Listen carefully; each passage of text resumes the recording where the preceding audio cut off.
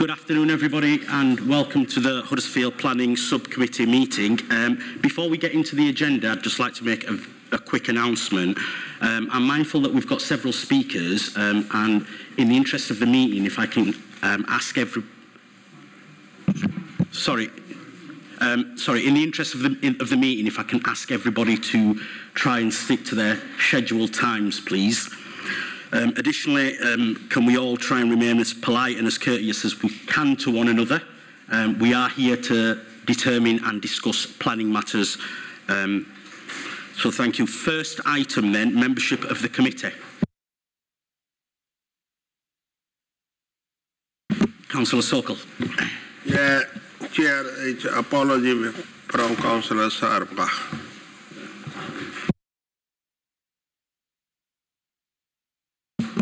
Don't think there's any more. Okay, thank you. Item number 2, minutes of the previous meeting.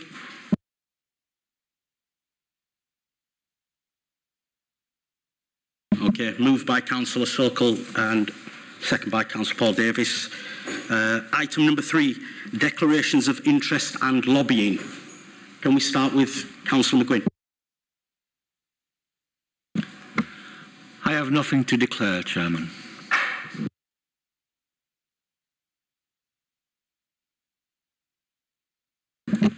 Councillor Firth? None, Chair. None, Chair. None, Chair. Thank you. No, nothing to declare. Nothing to declare, sir. None, Chair. Nothing to declare. You out, sorry, I couldn't. Sorry, yeah, I do have a declaration to make. It's in respect to item 14. I've provided extensive advice and guidance to the applicant in respect to their application. Whilst it's not a pecuniary interest, I'll not be participating or voting on that item. Thank you. Thank you, Councillor Greaves. I've got nothing to declare. Thank you. Item number 4, admission of the public. So all our items will be considered in public. We have no reason to go into a private session. Item number 5, deputations and petitions. None received, Chair. Thank you. Item number 6, public questions. Okay. The next items are the site visits, and I can confirm that we've been on all the site visits that are listed in the agenda this morning. Okay, then the first application, page number 13. Nick.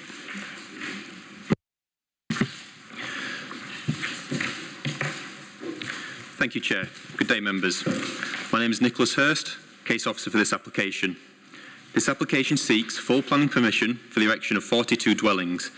The site is land off Lingard's Road to the west of Slowett. Sited along the Cone Valley, the site is upon the valley side with sloping land levels of varying steepness throughout, as was seen on the site visit. For context, Manchester Road runs along the north of the site.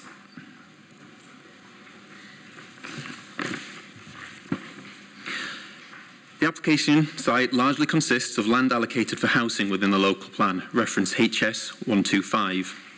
The allocation has an indicative capacity of 36 dwellings. While most allocations had their density calculated at 35 dwellings per hectare, this site's indicative capacity equates to 15 dwellings per hectare. This was influenced during the local plan process by a previous outline permission on the site. However, the outline which had all matters reserved bar access has since expired and carries little weight in the assessment of this proposal. Each application must be assessed on its own merits, and the indicative capacity outlined in the local plan allocation is not a definitive cap, but an indication of expected delivery. Subject to consideration of the material planning considerations, the indicative capacity can be exceeded. Therefore, the principle of residential development on this site, a housing allocation, is acceptable. For information, the proposal has a density of 19 dwellings per hectare, which is still below the typical standard of 35 dwellings per hectare. However, part of the application site, circled in yellow above, is within the green belt. This area is to host the site's attenuation tank for drainage. which must be at the low point to enable gravity feeding. While most development within the Greenbelt is restricted, engineering operations which do not harm the openness or the purpose of the Greenbelt can be permitted.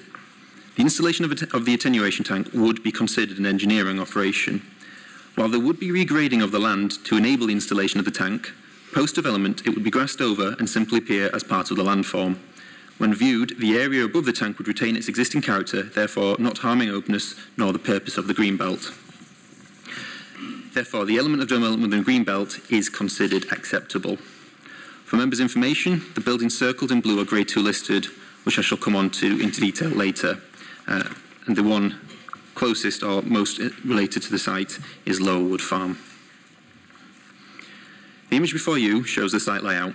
The proposal includes a mixture of 1 and 2 bed flats and 3 to 5 bed dwellings. 10 units would front and be accessed from Lingards Road, as can be seen here. The other 32 would be accessed via a new street from Lingards Road, which would branch into 2 parts. Areas of public open space would run through the site with trees and other planting throughout the site, which would be secured via condition. As members saw on the site visit, the steep topography of the land has been a constraint to the development of the site, which has had to be addressed through the design. Also, the site is on the edge of the rural environment, and the urban and rural environment, with the green belt sited to the immediate west of the site, which the designers have also had to address. This image is one of several of the section plans for the site. Units would be predominantly split level, presenting either 1 or 2 stories facing up the hillside, or 2 or 3 stories down. The use of split level dwellings has been to reduce the required reliance and extent of retaining walls, although retaining walls would still be necessary in various locations of the site. This section further elaborates and shows the design response to the site levels. It includes a relationship of several units to properties which front Manchester Road, which can be seen here.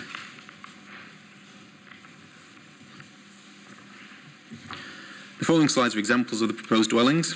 Due to the site's constraints, a higher than usual number of bespoke house types have been designed as a response. However, across the units, architectural features are considered to reflect modern Pennine vernacular. While 3 stories are not prominent in the immediate area, their inclusion in the Cone Valley is not unusual. The height and mass in the units has been carefully considered to ensure it would not appear incongruous within the setting, and officers feel that this has been achieved. Roof forms would, in places, include asymmetrical slopes. This is a purposeful design feature to keep the height and the massing of the units lower. When viewed from across the valley, the asymmetrical roofs would not be prominent nor cause the site to appear out of keeping. In regard to materials, these would be faced in natural stone with concrete roof tiles. And here is another example of the housing types. And a final example. Given the complexity of the levels, the applicant has provided an indicative montage of the layout for illustrative purposes only, which I'll linger on a second for members to view.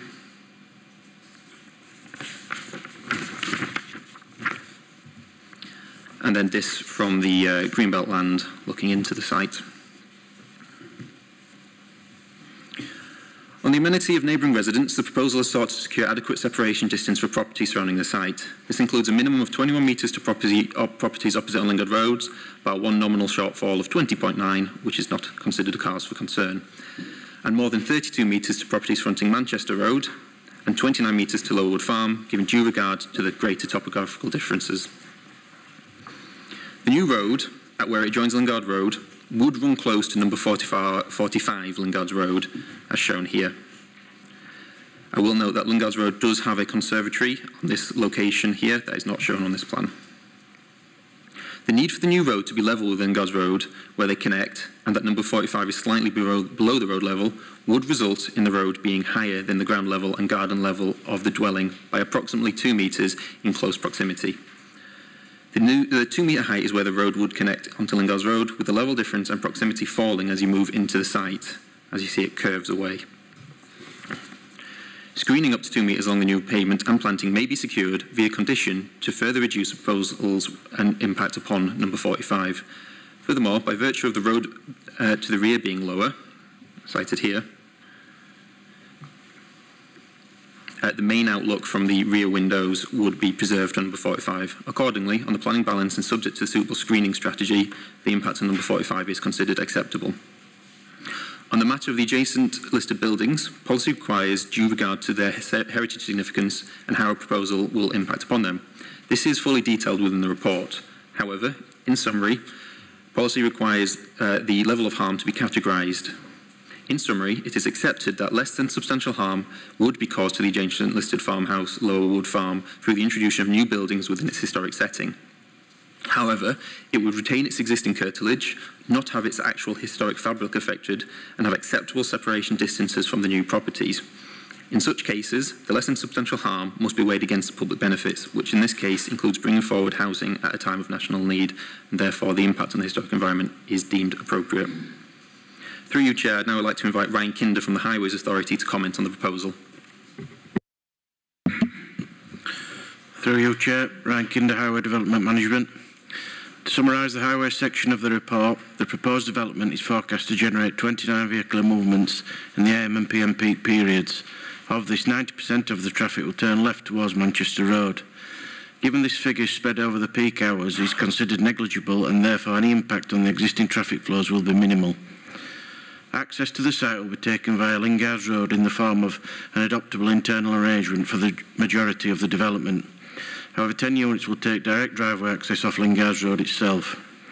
The proposed site access will be in the vicinity of the newly widened arrangement on Lingard Road to accommodate turning in and out of the site for larger vehicles, whilst maintaining the existing on-street parking, which has been demonstrated on a suitable plan accordingly. Improvements for pedestrian links to and from the site have been conditioned in the form of a footway at the bottom of Lingard Road and new drop crossings at the junction of Springfield Ave and New Tree Lane. Thank you, Chair. Thank you, Ryan. Thank you, Chair. The report before members outlines officers' full assessment of the proposal in detail.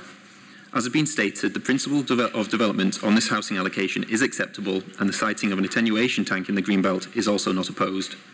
Officers consider the layout and the design to be an attractive approach to developing the site, managing to address the difficult topography constraints while representing an appropriate transition from the urban to rural environment that harmonises with the surrounding area.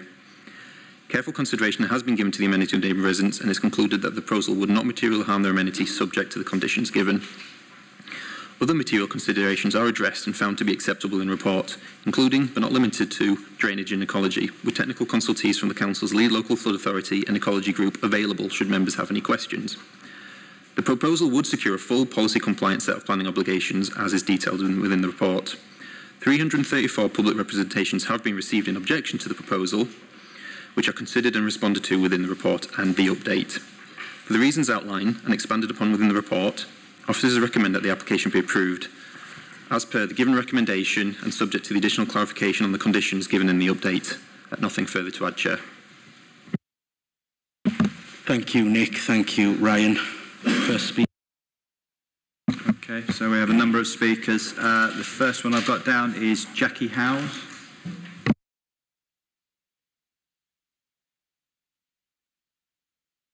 Can everybody hear? Hello? My name is Jackie Howes. I've lived at Pippin Cottage, which is about 200 years old, since 1973. It is shown with Lower Wood Farm and Far Lower Wood Farm on the OS maps of 1848 and 1892. There is no other development in the area at the time. And the first development in the area is the terrace council houses, which appear on the Ordnance Survey map in 1930. The only reason Pippin Cottage is important is it hasn't been shown on any of the drawings up here because it doesn't fit on the map, and it isn't shown on all of the development proposals, nor does it appear in any of the comments that I can find from the planners. It is the only property on Lingard's Road which has a distance of 1.2 metres from the biggest window in the house to the boundary wall. The developer's heritage statement quotes from the listing information.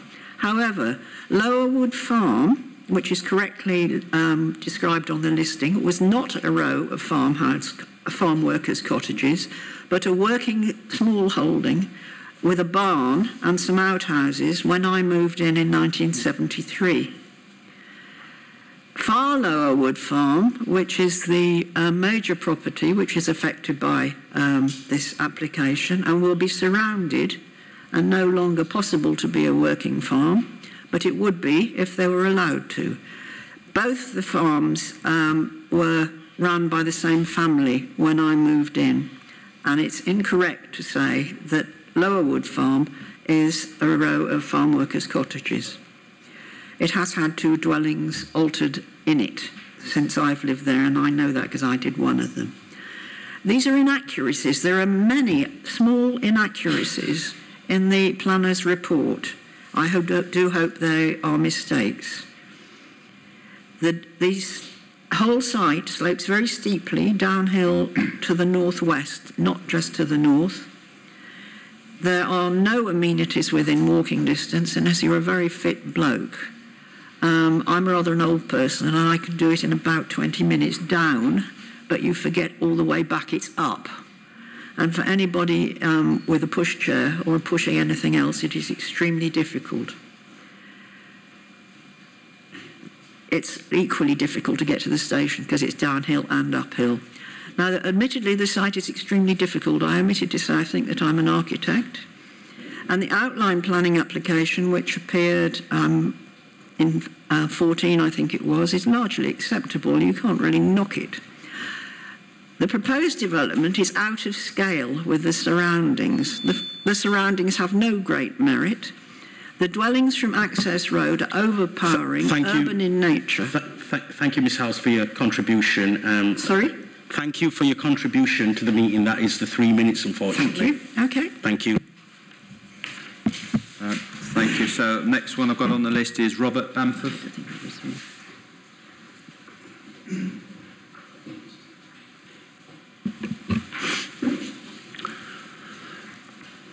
Good afternoon. First off, we are not trying to stop this development. We simply want a good quality development which fits with the landscape, local neighbourhood and respects the amenity of existing residents. We have always said our main objection is that the building design, layout and housing density conflict sharply with the rural fringe Pennine Hillside location and will have an unacceptable adverse impact on the landscape and existing properties bordering the site.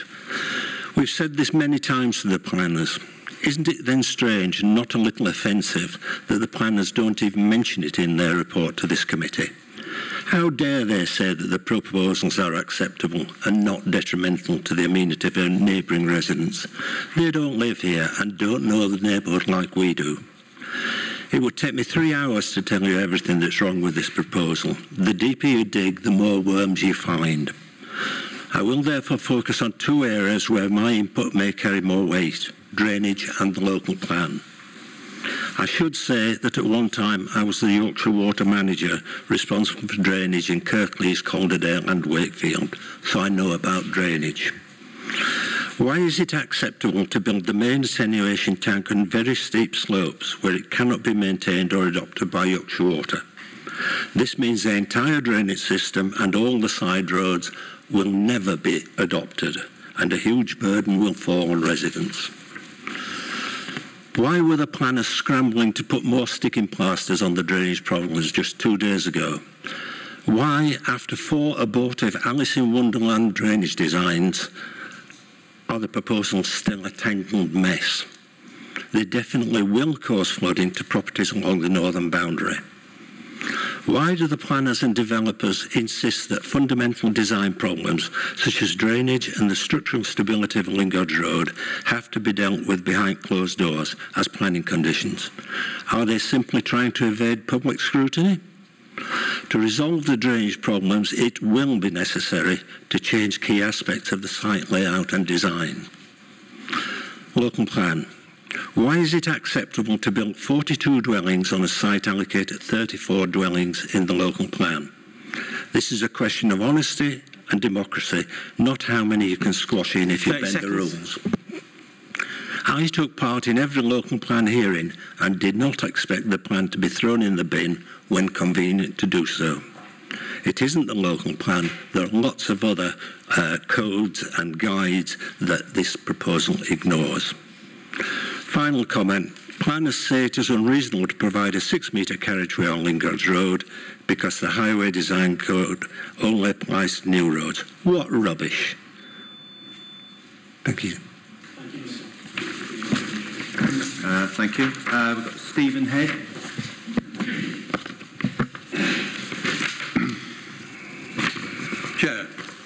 Approximately 24 properties are situated above this site. Approximately 20 properties are situated below this site. Each and every one of those properties will lose amenity, and most will also lose their privacy. Add to this a conservative 100 surrounding properties that will also be impacted by increased traffic, parking and noise. The 2015 Outline Planning Permission, which was only narrowly passed, recommended two-storey dwellings, yet the same planning department are now recommending approval for three-storey buildings, perched on storey-high stone plinths on top of raised embankments. This is unacceptable. In fact, that outline permission, primarily sought to establish the access point into the site, now finds that same point moved over 7 metres closer to existing property number 45, with a totally unacceptable 2.5 metre raised road a mere 4 metres from the said property. And the planner's response is, yes, your amenity is compromised. Yes, you will only be able to have a clear outlook to the rear from your conservatory. Yes, we can screen you with a 2 metre high fence along the pavement, which would imprison us with 4 metres of height. Yes, we can plant trees around you so no sun can reach you, leaving our modest garden a dark, noisy, fume-filled, overlooked wasteland. And yes, all that is acceptable in an effort to bring the stall site forward. The planners admit that extensive engineering works will be needed if the entrance was moved, with a knock-on impact on the height elements of the site. Of course it would, because the whole site is reliant on badly sited dwellings which are too high, our main contention. If the spin-dryer effect of pushing houses so close to the boundary, with minimum separation from existing properties, was not adopted, this development would sit unobtrusively into the hillside. I realise that councillors rely on the knowledge of the planners to help them reach a decision, and rightly so.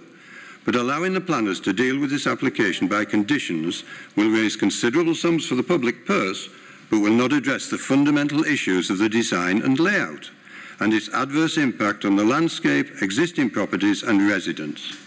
As the planners seem intent on refuting every salient point made that affects this site, leaving a legacy of animosity in the community against this development and those that allowed it that will linger for many years.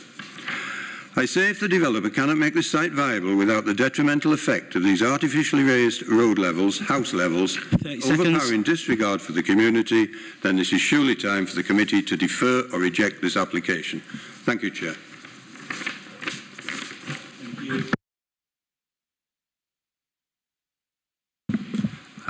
Got Glenn Rigby. Thank you, Chair. The Government recommend a landscape impact assessment to assess developments. Unfortunately, planners have dismissed the Council's own assessment for this site. It is noted the assessment discredits the applicant's design. A design that proposes building houses taller than a 3-storey block of flats that would sit nearly 4 metres above ground level, described as sensitive to the site, following contours. 4 metres above ground level is raising contours, not following. I live in a bungalow, single-storey with underbuild. 13 border the site. Not a single bungalow is proposed, which is at odds with the local plan that says houses of all sizes are needed with an increasing number of bungalows. The proposed dwellings opposite would be up to 250% the floor space of mine. 10 such dwellings would be crammed along a narrow section of Lingars Road, causing massing and introducing traffic and parking issues. Material considerations, like many others, planners appear happy to avert their eyes from or brush under the carpet rather than address, making provably false and misleading statements. Not making public the mandatory climate change statement, telling some residents not to look up, others not to look backwards to avoid self-evident issues, saying no road issues have been seen without saying anyone has looked, saying health and safety is not a material consideration. Proposed dwellings would tower over others from a far more elevated position, making them overbearing. Roof terraces that invite overlooking, which means loss of privacy and amenity, much like the Tate and from a similar distance. The entrance road designed to cause a loss of outlook, forcing residents to pay the cost and not the applicant. Of course, planners report everything's fine. We'll probably hear similar from the applicant's rep. All boxes ticked, just a few conditions and we're good, except it's not. A pre-application consultation, then 5 submissions and yet another application extension does not scream a good design. Kirklees House Builders Design Guide says new developments will be integrated into the surrounding context and respond positively to local character, whilst being sensitive to its surroundings. Houses taller than flats opposite bungalows would not integrate. They would be overly prominent and not respond positively to local character. They would be visually intrusive, not sensitive to surroundings. There's a Kirklees local plan review. It says historically settlements have pushed outwards along the narrow valley bottom, flanked by steep topography, where development can appear overly prominent and visually intrusive. This site is steep, and this application would deliver exactly what the local plan warns against, no matter how many conditions are attached. I recommend the application be refused.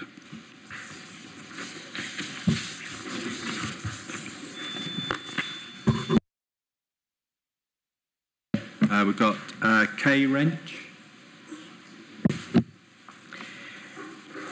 In 2023, I feel we have a duty to think about Slathwaite's future generations. Sadly, here I see little desire to think creatively, as we are told the legislation isn't quite in place yet. What a missed opportunity. We live very close to a beautiful, wet and windy site, as you will have evidenced this morning. The back of my house is heated by the sun as it passes from east to west. West to east. Where are the wind turbines, the heat pumps, the solar panels, the loss of amenity for walkers and cyclists as Lingard's Road is turned into Lingard's Canyon? Even the beautiful sedum roofs in Plan 1 have been replaced by sun terraces and balconies, but sadly, they're on the dark side of the houses. They ain't going to get much sun. And what about the environmental loss, sold off for a £90,000 contribution to what I'm not quite sure? That's not going to benefit us. Social housing is still a block of flats. How does this support levelling up and offer a future that is green and bright for everyone? As you can see from these examples, local residents have a very different interpretation to that which is presented by the planners.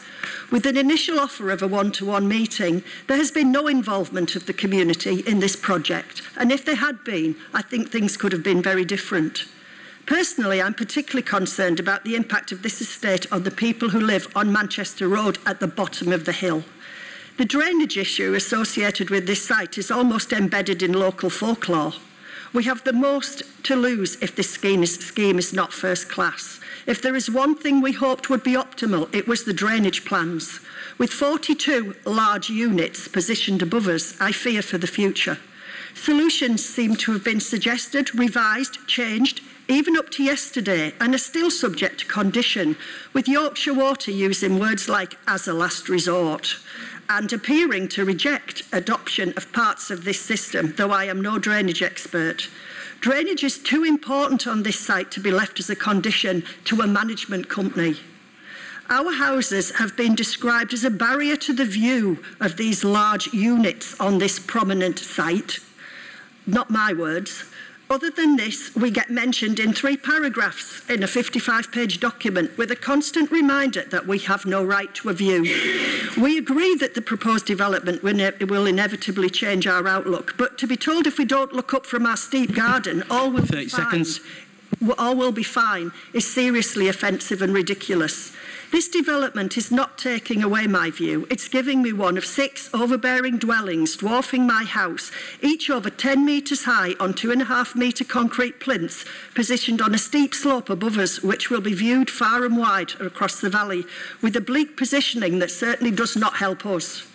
Officers have clearly decided these dwellings will not cause material harm to our amenity, but actually we think they will. Thank you. Thank you, Ms. Rich.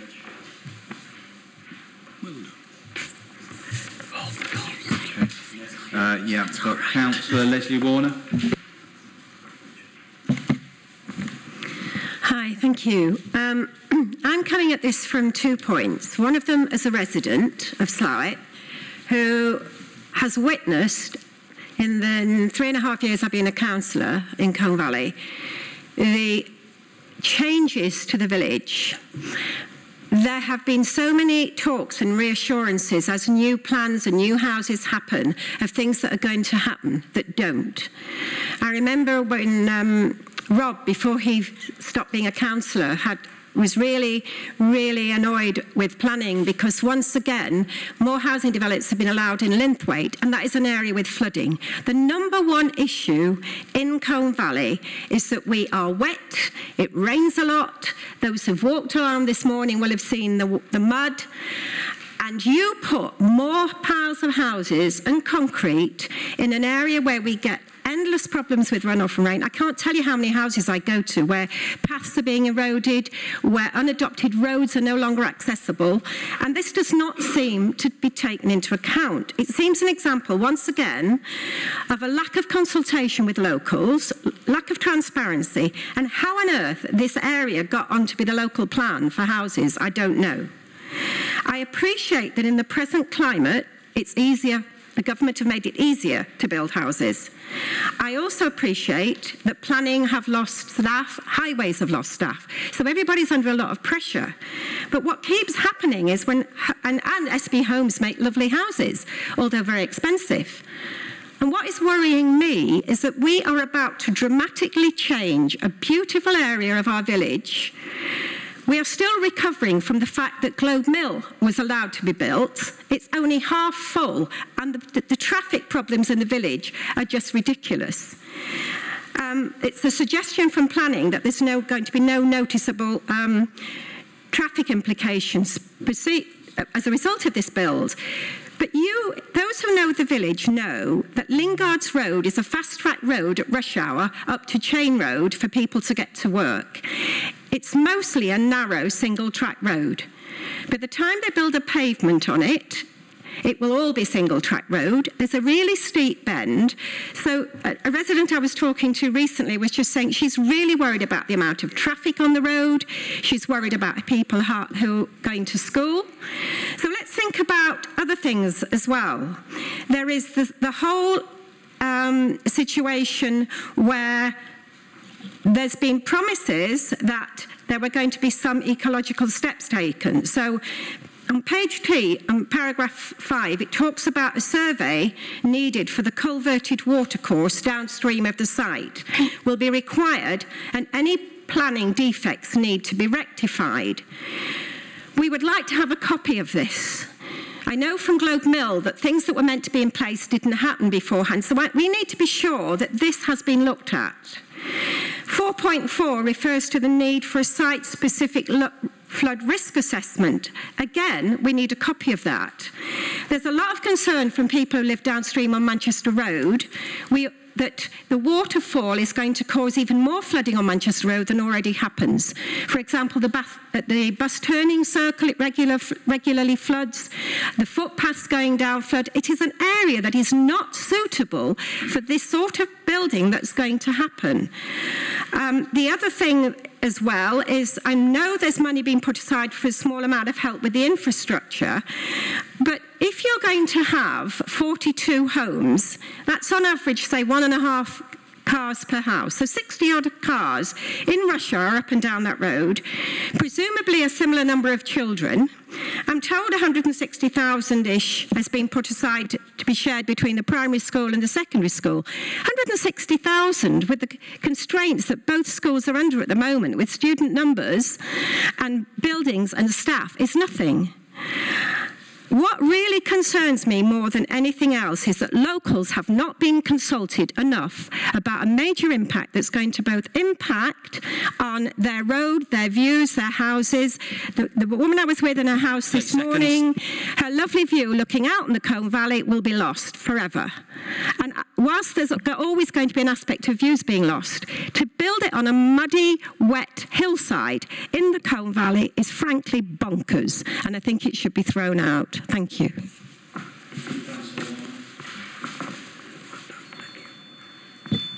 Okay. Just before I move to the next speaker, can I just check that everyone who registered to speak who's in the chamber in objection to the plans, has everyone spoken? Has anyone not spoken? Everyone who's registered? Your name is? I'm David. I do apologise, I missed you off the list. So do you want to go next then, David? Okay. Yeah. Thank you, Chair. So my name is David Woodhead. Our family has lived at number 72 Lingard Road since 1989. That's one of the houses just above the entranceway that you've noticed this morning. We were attracted to living in this part of the Colne Valley as it's a point where the kind of urban development finishes and the landscape opens up, which you'll have seen this morning, and it's a much more rural setting and a real nice open space, particularly as you move between Slathwaite and Marsden. It's very popular with people who enjoy open space, who like to escape from all the houses, the shops and the industry. And this can be local residents and many visitors from neighbouring parts of Huddersfield and further afield. I'm objecting to the development in its current format and for two main reasons. One, I believe it's inappropriate in its style, its size and its design for this part of the Colne Valley. And secondly, the design and the positioning of the houses in the development is not sympathetic to the local residents and has a more than fair negative impact on us all.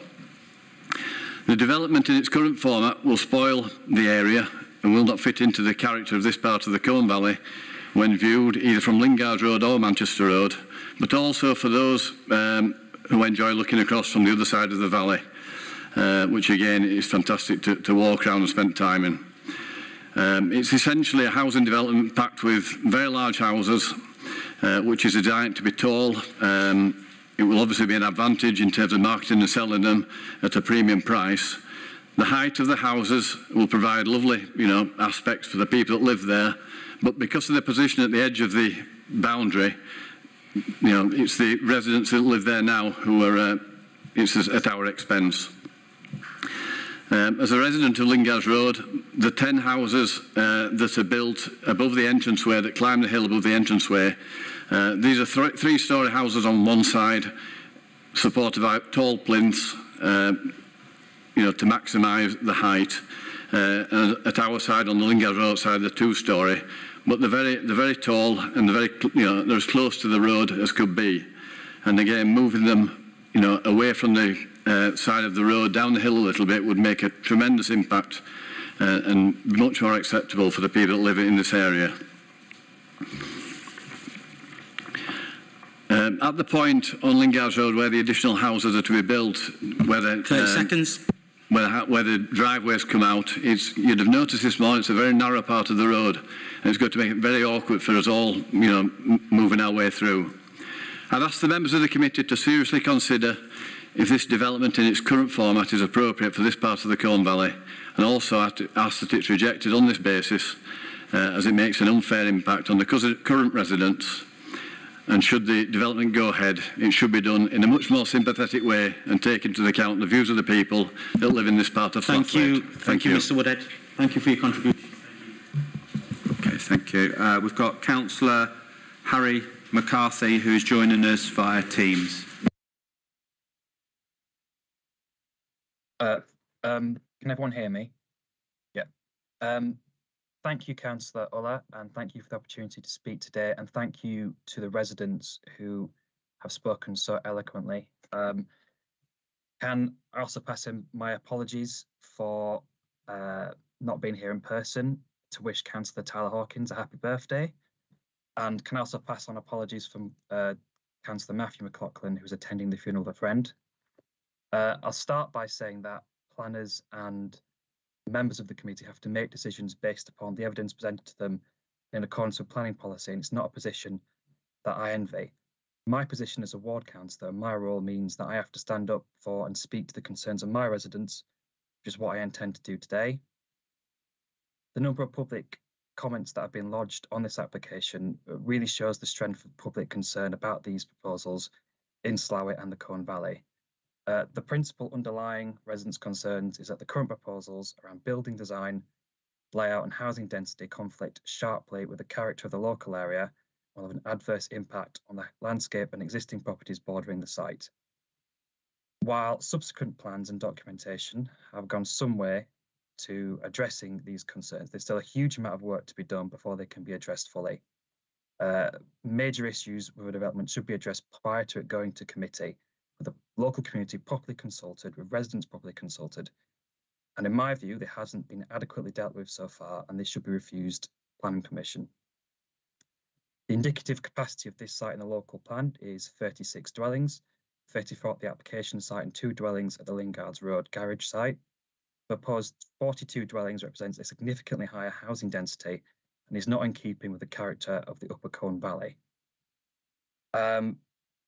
The height of the proposed 3-storey properties and associated retaining walls and high raised platforms and extremely steep slopes will have a huge negative impact on the neighbourhood and the wider landscape of Slough and the Colne Valley. The 2015 Landscape and Living Area Assessment made recommendations for 2-storey units, and quite simply the developer would stick with the 2015 assessment and limit new buildings to 2 storeys. Pushing dwellings right up against the southern boundary of the site will come at expense of amenity for existing residents who live just beyond the site boundary. In my view, the development won't integrate properly with the existing properties on Lingards Road. The Residents Association, who many of are here today, have, very eloquently and very detailedly exposed how the layout of the site really conflicts with the topography. While it is positive that some improvements have been made to surface water and land drainage proposals, they still fall significantly behind what is necessary for the site. The proposed attenuation tank location is still within greenbelt land, and I cannot see why the tank cannot be placed within the main site boundaries.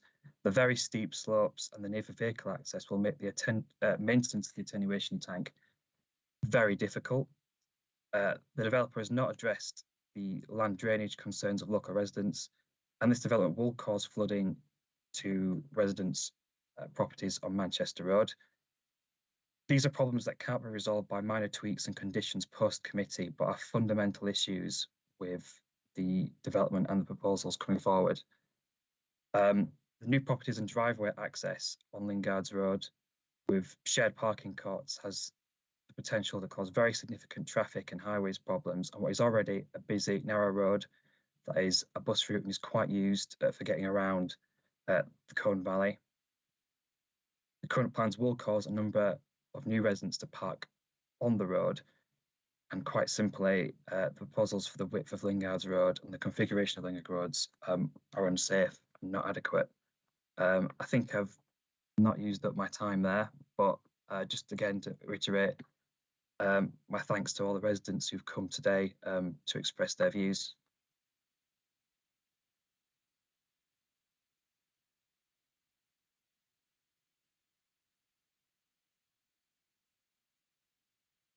Okay, so we now have Stephen Byram.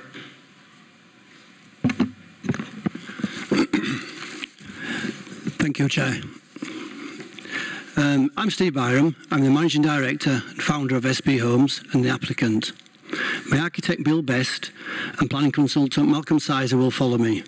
Our IOA and drainage engineer Martin Huddleston is here if needed to help address any questions that may arise from members. I live and work in the Colne Valley, building many of my schemes you will see as you walk or drive through the valley. Our homes are individually designed and built with pride and care. The most recent ones being the Canalside development in Empire Way, Slathwaite, and Station House Court in Marsden. We have a skilled retained workforce, mostly all living locally to the valley. For over 25 years, we've built up expertise and knowledge of building on the often challenging valley sides. We purchased this particular site once it was allocated as an housing site and had already had an approved outline application. We've been working jointly with Kirklees planning for over 2 years to get to the point where we're today with a recommendation for a detailed approval. We feel this development will bring many benefits to the local community: new housing, social housing, contributions to local schools, new footpath links linking Lingards Road to Manchester Road, open space through the site and footpath links throughout the site. And of course, we're fully aware the residents immediately close to the site would rather see the site remain undeveloped. But as a local experienced company, we feel that we are the best place to build this site in what is our valley as well. I'm more than happy to answer any questions members may have. Thank you.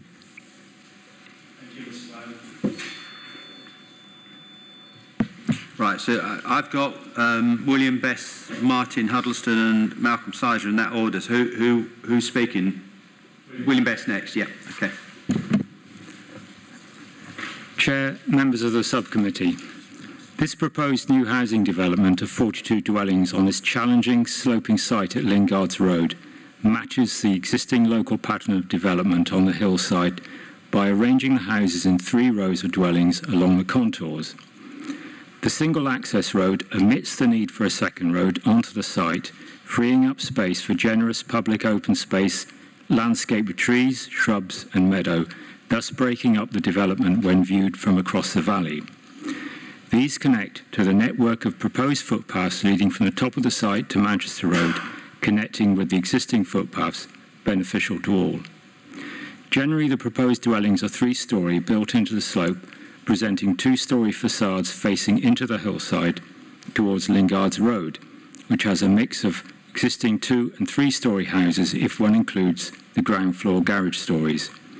Sections have been included in the application which demonstrate the relationship between the new and existing. All the new detached and semi-detached dwellings have generous space between them, allowing new and existing residents good views of the landscape beyond. We have acknowledged the setting of number 45 in relation to the new roads and have moved Road 2 away, losing a dwelling, so the road is now level with the garden at a distance of 12 metres. However, the level of the access Road 1 is fixed by Lingard's Road, so we are suggesting a screen fence between the end of the existing hedge and the end of the conservatory, effectively screening the garden from view. I also note the layout has officers' approval, and if the junction was further up Lingard's Road, it would be higher and worse than overlooking. In the northwest corner, the proposed houses opposite the listed Grade 2 farm are a considerable distance back at a minimum distance of 30 metres, separated by open space and farm garden. The proposed 2-storey houses in the northwest corner relate in detail to the existing listed cottages and are set back behind a row of established trees. I therefore consider that the proposed development has only minimal impact to the setting of these listed buildings. We've taken on board concerns of the residents, having reduced the number of houses to 42 from 57, introduced greater open space, set the houses well back from the properties along Manchester Road, and have realigned Road 2 and levels to suit the garden of number 45 Lingard's. 30 seconds. As regard technical matters such as flooding, drainage, retention and highway design, our team includes well-qualified design engineers who, in consultation with Kirklees Council, flood, drainage and highways officers, have prepared and agreed solutions. In conclusion, the proposed bespoke housing design has been handled sensitively, incorporates natural stone facades, traditional details, and is beneficial to the area, bringing much-needed housing on a site designated for residential development. Thank you. Just in time. So it's Martin Huddersfield. Thank you, Chair. I'm a chartered planning consultant advising the applicant. The principle of residential development of the site is established in its allocation in the Kirklees local plan adopted in 2019. Previously, outline planning permission, including access, had been granted.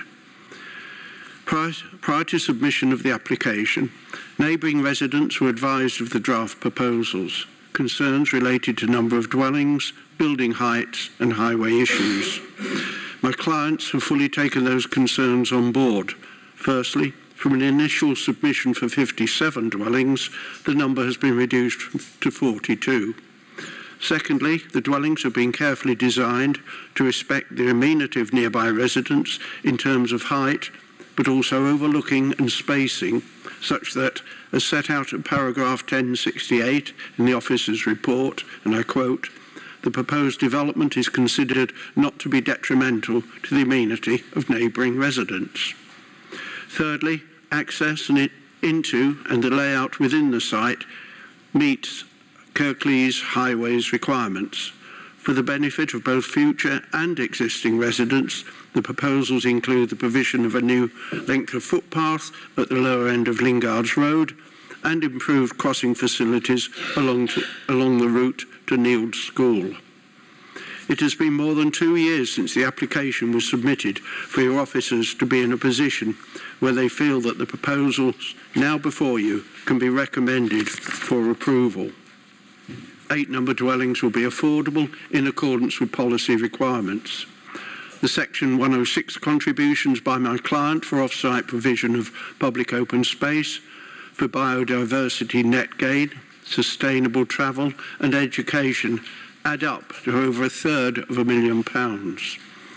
I urge you to accept, as do your officers, that the proposals are an appropriate technical and aesthetic solution for the development of this challenging site. Thank you, Chair.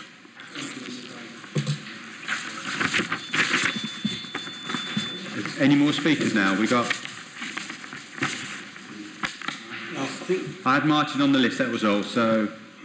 No, I'm here, sorry for any different. Okay. Okay.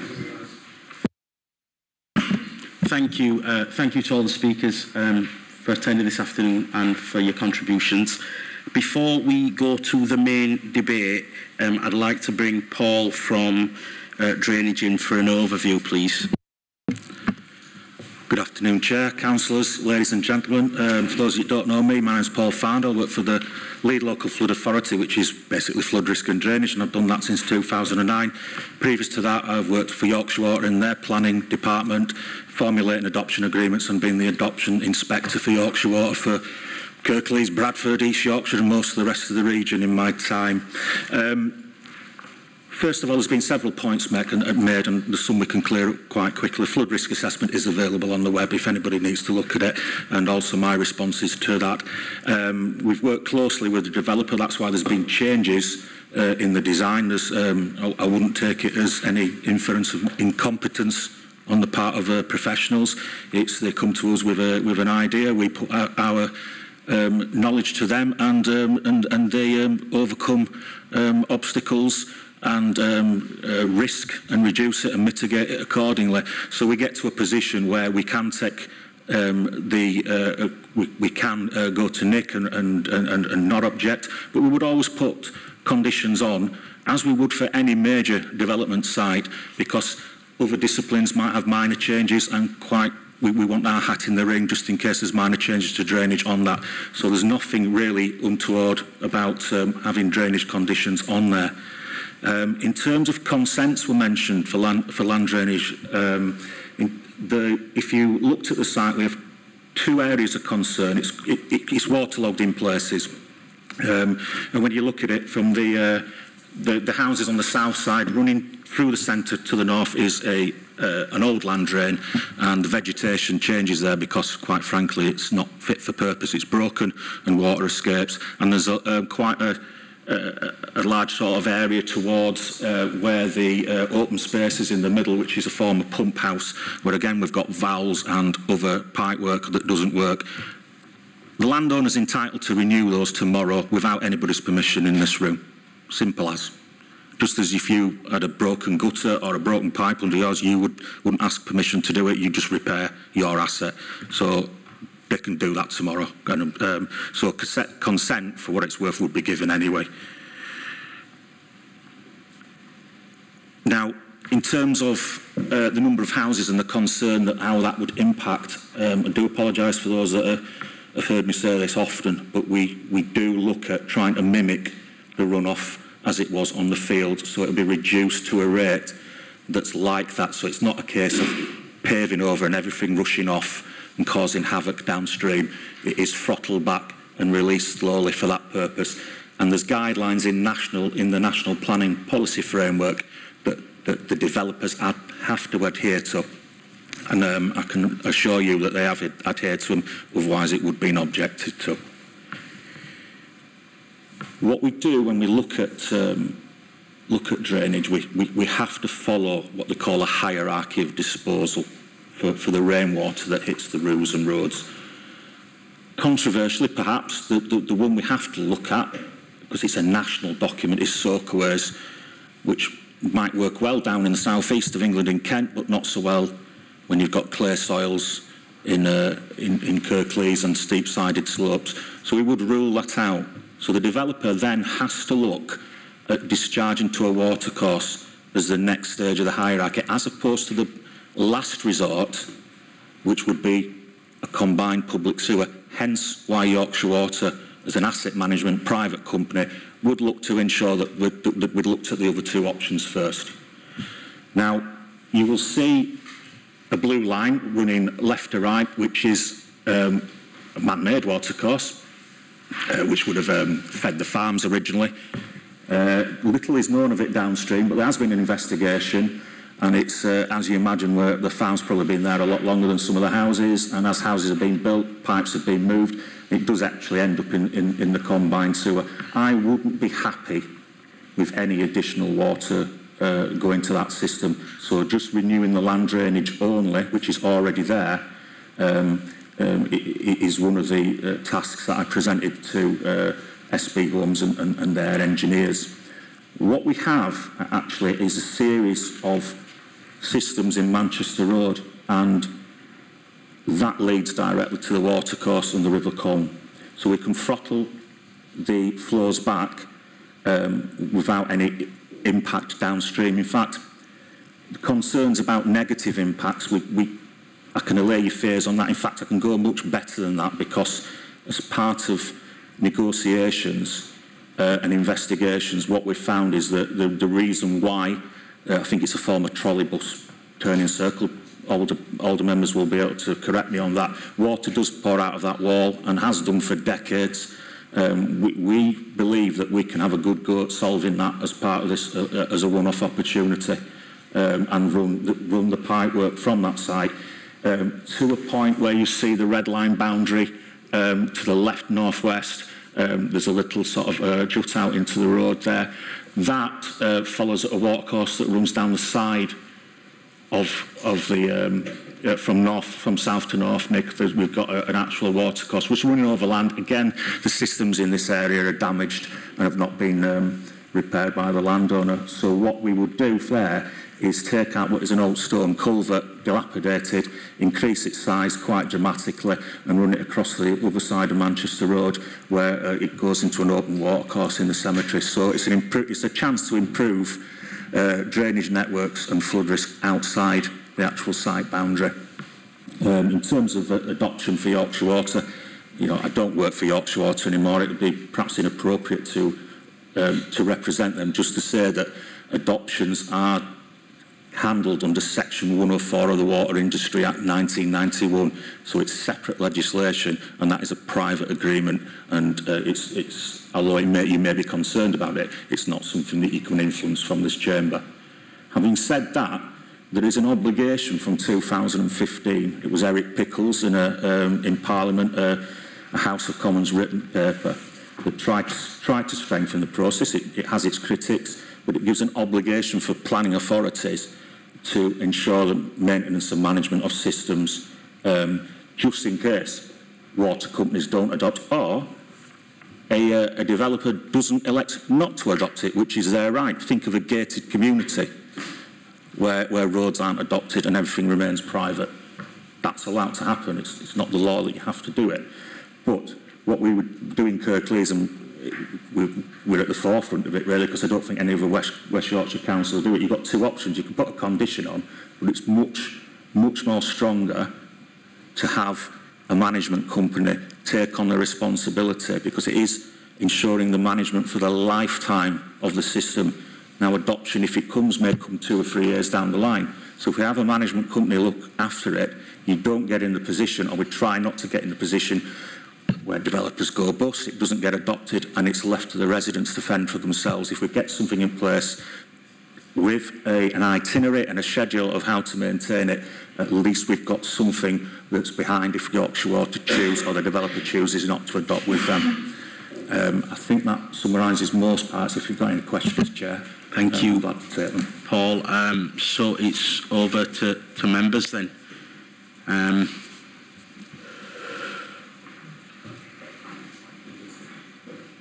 Who's going to kick us off?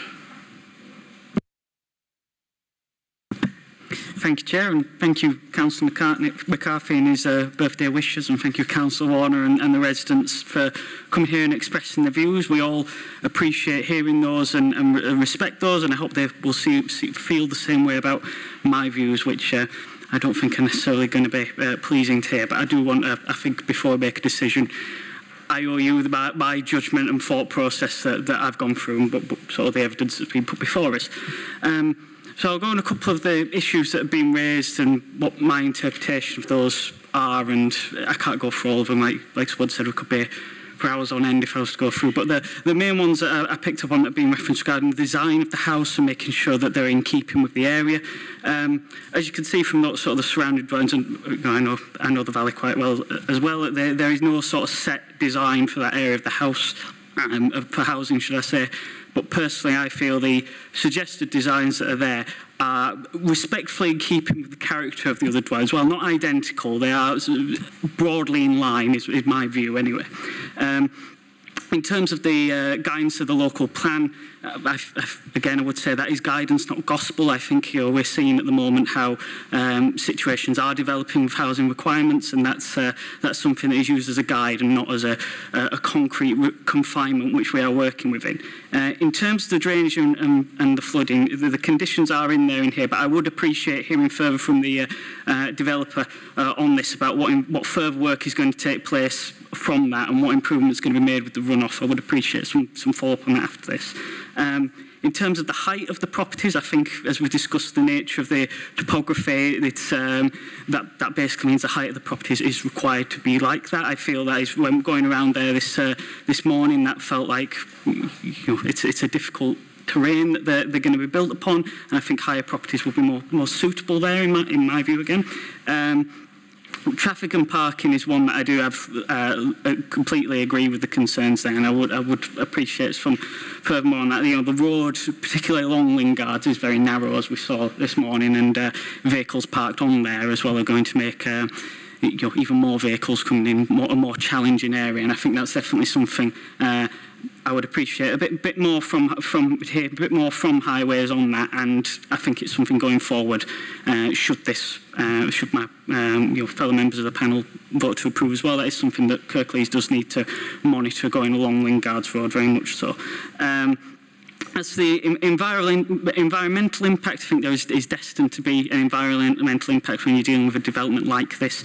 Obviously, any development will have that, but it is certainly my hope, and from what we've heard of the Section 106 provision, will offset this somewhat. That is my hope on that. But going through all this, as I say, I see no grounds for refusal which would hold up upon appeal, and that's something for me. Appeals is very important. They're very costly to the taxpayers, and we must make sure that if we are doing a refusal, that we have a watertight case. And unfortunately, as I say, while I appreciate and do greatly sympathise with the residents' views which have expressed, that watertight case I do not see.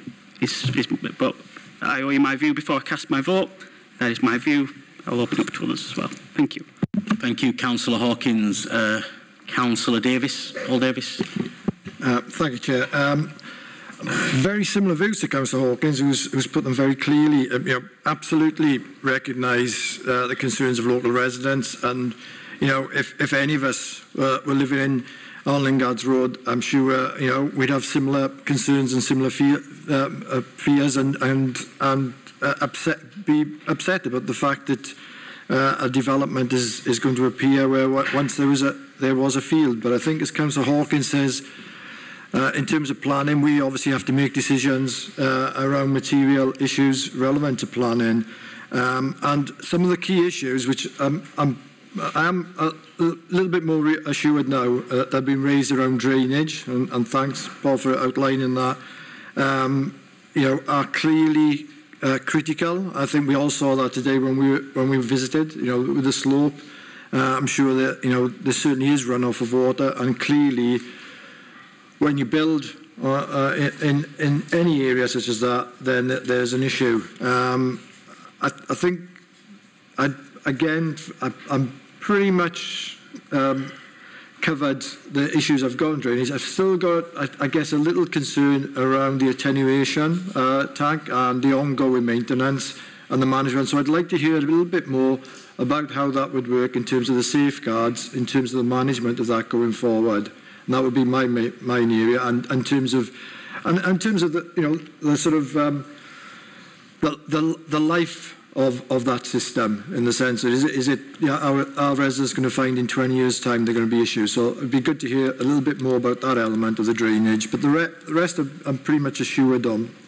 In terms of density, again, I can understand residents raising this issue, but when you compare this to densities across other developments, this certainly is not overdeveloped in that regard. So I appreciate that residents are looking at the initial projections in terms of the local plan, but certainly density-wise, I don't believe that's a critical issue. The issue around the 3 levels, we talked about this on site today. I'm again, an important issue. The buildings are split level, and the explanation we had, which absolutely makes sense to me, is that the split levels were put in place in order to ensure that there weren't lots of large retaining walls across the development, which would certainly be out of character and would certainly make the development look pretty ugly in terms of its location. So therefore, the split levels buildings were actually achieving that outcome of building in a difficult terrain without creating those extra walls. So for me, that again makes absolute sense. And I think we can only apologise to everybody in terms of people losing the amenity of the views. Unfortunately, that isn't something we can make decisions on.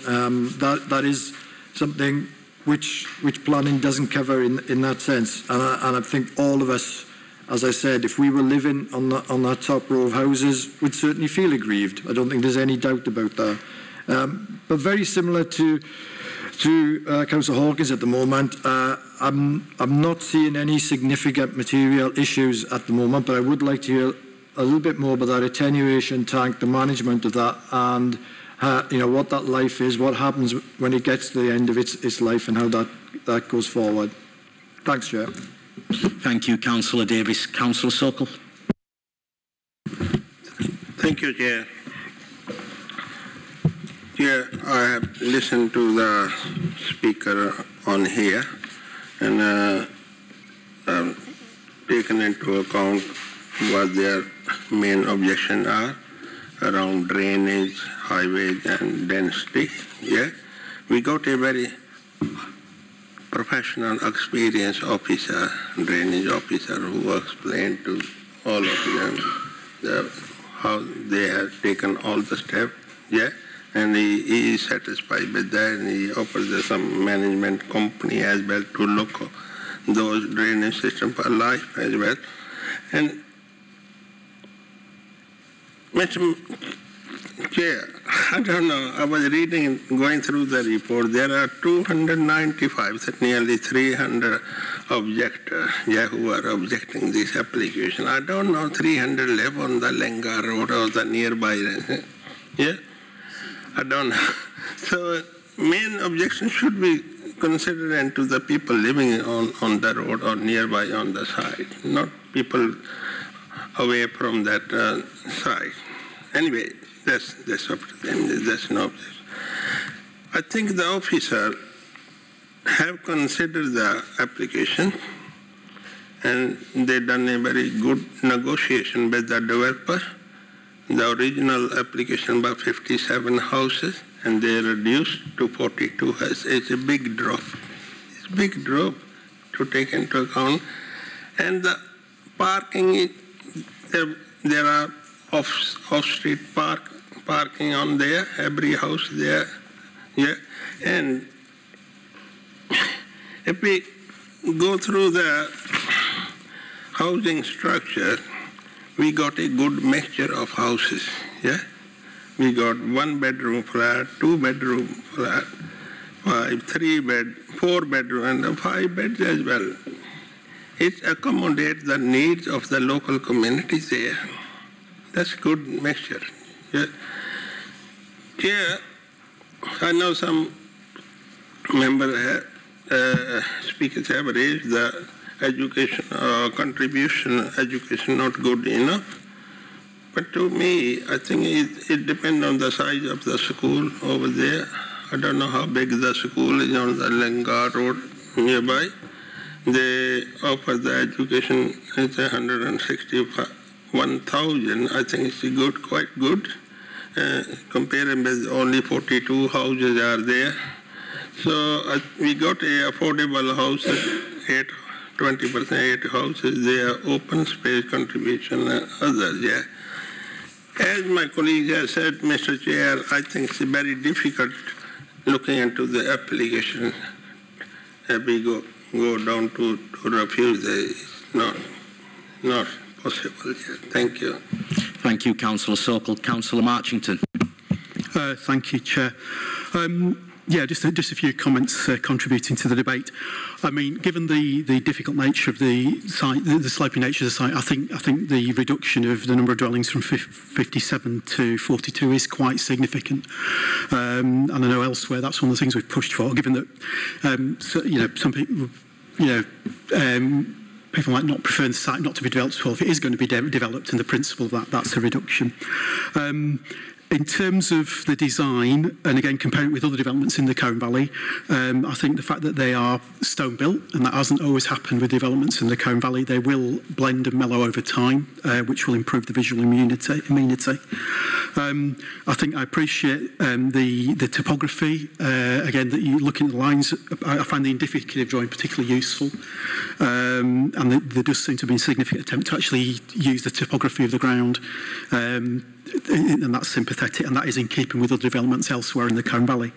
Again, the heights of properties is always a concern, and I think, and again, I do appreciate what's been said about the spacing between the properties to facilitate as good a view as possible, notwithstanding that some residents are you're going to be looking at on a development which we don't like.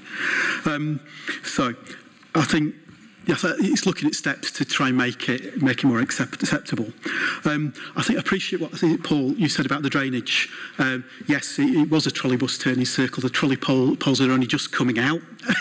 I don't remember the trolleys, but I appreciate what you said about the opportunities to improve drainage routes that might have degraded over time. And certainly what we found in Milnes Bridge, when there was significant flooding at Bridgecroft, that was the issue. The existing drainage wasn't working. Actually, water was coming back up through, and that has made a massive difference. So if we can get improvements to that, there might be some potential. And that section, there are sections of Manchester Road which are subject to continuous and significant funding, mainly West Slathway, and I know there's work going on all the time. So if we can do that, so seeking opportunities to do that would be great. One of the concerns we've had, particularly in the lower Colne Valley, in areas with a similar topography, underlying claims, is actually while there's the development going on, and trying to ensure that if there is a significant rainfall event during development, we can try and minimise any runoff and stuff. So, and I think we've appreciated that as a committee in the past. So it's not just when the development's done, it's actually during development. So if we can, during development, we can make sure that there's not additional risk to adjacent properties or around. And that's the way it's managed, the ordering of works and stuff and things like that. I think the other issue I'd say about cumulative impact for vehicles within the Colne Valley, and it's 29 vehicles during the morning peak, which you can get them in and off site. They are mainly turning left onto Lingard's Road. I do cycle and use my vehicle on that route fairly regularly, and you do see vehicles queuing from Lingard's Road onto Manchester Road during the morning peak, and most of those vehicles coming off will be adding to that. So, and it's one of those difficulties about looking at the development on the site as an individual. There is a cumulative impact, and whether over time colleagues from the Highways Department and colleagues in the, council colleagues in the Colne Valley can actually look at what we can do in terms of travel up and down the Manchester Road, and particularly that area. You can see on the western side of the diagrams and stuff, that access from Lingard's onto Manchester Road. And I think we do need to be aware as developments going in the Colne Valley how that happens. And obviously this is not the most significant development which is going to be feeding traffic into Manchester Road over time. There's more significant developments in Linthwaite, lower down to west of the site. Blackrock Mills is not fully developed yet, and there's other stuff. And there's developments in Cowlersley, between Cowlersley and Linthwaite, all of which are going to add to traffic on Manchester Road. And we do at some stage need to have a view to what happens east of Longroyd Bridge. You've got a lot of traffic, a lot of dwellings in the lower and upper Colne Valley. So those would be my concerns. I think I think that's covered the points I would want to make. Thank you, Councillor Marchington. Councillor Greaves. Thanks, Chair. Well, this is another one of those beyond the edge greenfield sites. It is quite clear that there's substantial local opposition towards the development. And I think we're back to the issue of this continual spread of our villages, and this takes Slathwaite a bit further up Manchester Road. It says that the development's within 800 metres of Slathwaite Centre, but obviously you've got to get across Manchester Road for that. And whilst there is a zebra crossing to get across there, the roads itself, if you're driving it or on a bicycle, aren't the easiest. If you're walking it, I would say it's even harder. Zebra crossings on busy main roads are not the easiest to get across, and I'm kind of surprised that there's no element of improving those walking routes. At the least, I would have thought that perhaps they'd be looking to upgrade that zebra crossing to a puffin, make it a signalised crossing, which would make it far, far safer for people to get in and out of Slathwaite by foot, not just from this estate, but from that side of the valley. There's two key issues for me. One relates to, I think it's number 45, that access road that goes in, and it, without doubt, that really is going to have quite a detrimental effect on the amenity of those folk. I appreciate that the road doesn't follow the fence, it moves away from it, but it's still going to be quite a visually prominent feature from the back of their house, notwithstanding all the new houses as well. Again, the suggestion that there may be some boundary treatment, I'm just not really sure why at this stage that, you know, the screening and the protection of those residents' amenities hasn't been nailed down. I've seen some of the work of SB Homes in the centre of Slathwaite. I think they've done a good job with that. They certainly seem to be committed to the local area, so I'd hope that they would be keen and willing to do what they can to help neighbours. But there's a fundamental issue with this proposal, and it's, to me, and that's in respect of the affordable housing, the social units. So I appreciate the flats, but we do normally look for pepper potting of affordable housing units across the development, so we don't end up with something like a council cul-de-sac, which is exactly what we've got with this proposal. There's a 1068 relates, so page 44, 10.68, relates to the amenity of neighbouring residents and to the amenity of future residents. And I've got a question whether or not those affordable housing flats, whether their amenity is really being considered. No gardens. They're at some distance from the open space on site, even greater distance from any play provision off site. There's parking, but not adjacent to the flats. One of the, let's see if I can find it. One of the flats, one of the two-bedroom flats, looks directly out to a retaining wall structure. It feels like the affordable housing flats are a bit of a afterthought. We ask for 20%, but when we ask for 20%, we're looking for a mix of units. So whilst there's 1, 2, 3, 4, 5 bedrooms on this site, it's all of the smaller ones. Our target is 20%. If you look at the built percentage, it's minute. It's nowhere near 20% if you look at the gross area of all the developments. And I know that the justification for this is that it's down to the fact that there's a need for 1 to 2 bedroomed housing in Kirklees Rural West. That's true, there is. But specifically for older people. So if these flats are designed for older people, is this really the right location for them? It's at some distance from any amenity. So if the family homes, 1 or 2 bedroom flats, they're not particularly well located. If these are supposed to be retirement living scheme homes, they're not particularly well located either. I just feel that this social element is just meeting the requirement, and and to me, it simply doesn't. Thank you. Thank you, Councillor Greaves. Can I burn Councillor McGuinn next, and then Councillor Homewood after? Yeah, I've got, following from what Councillor Greaves was saying about the entrance road, the effect on number 45, I think it has a very detrimental effect on them, on their amenity, and I want, could it be considered to move that entrance away from 45? Because I think I'm minded to oppose this because of that detrimental effect on number 45. It's just too much effect on them. I was there, I walked down the field, I could see what it would do to their, not just a view, just that you'd be boxed in by, they'd have to screen it so much, you would be, what would you be seeing?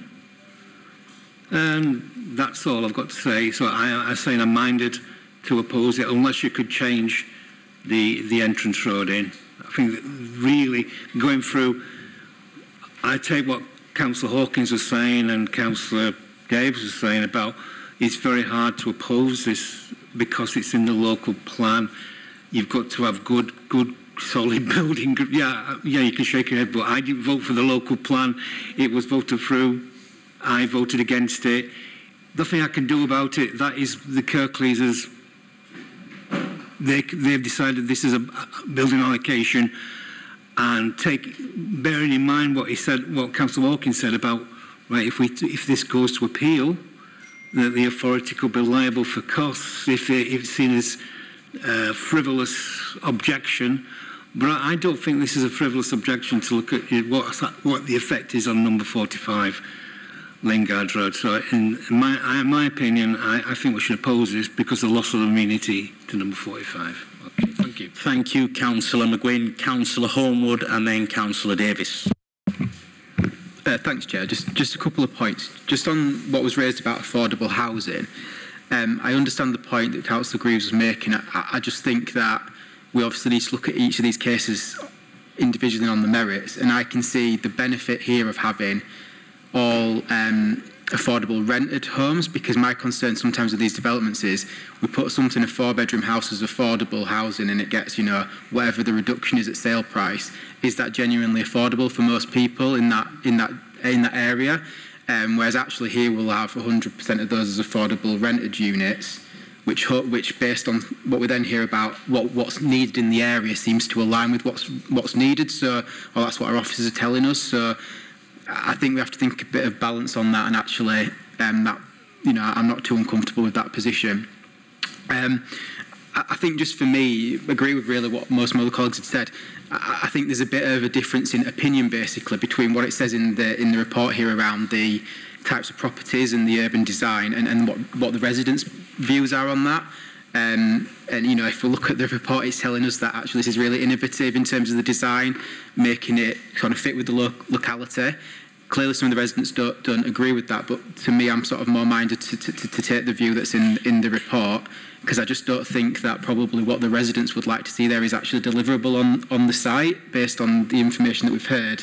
And sounds like there's been a lot of work done to actually create something that is both achievable on the site and has as much of the benefits in terms of the design and in keeping with the locality. So for me, and I think the questions in terms of drainage, I think have been pretty well answered in terms of the details on that.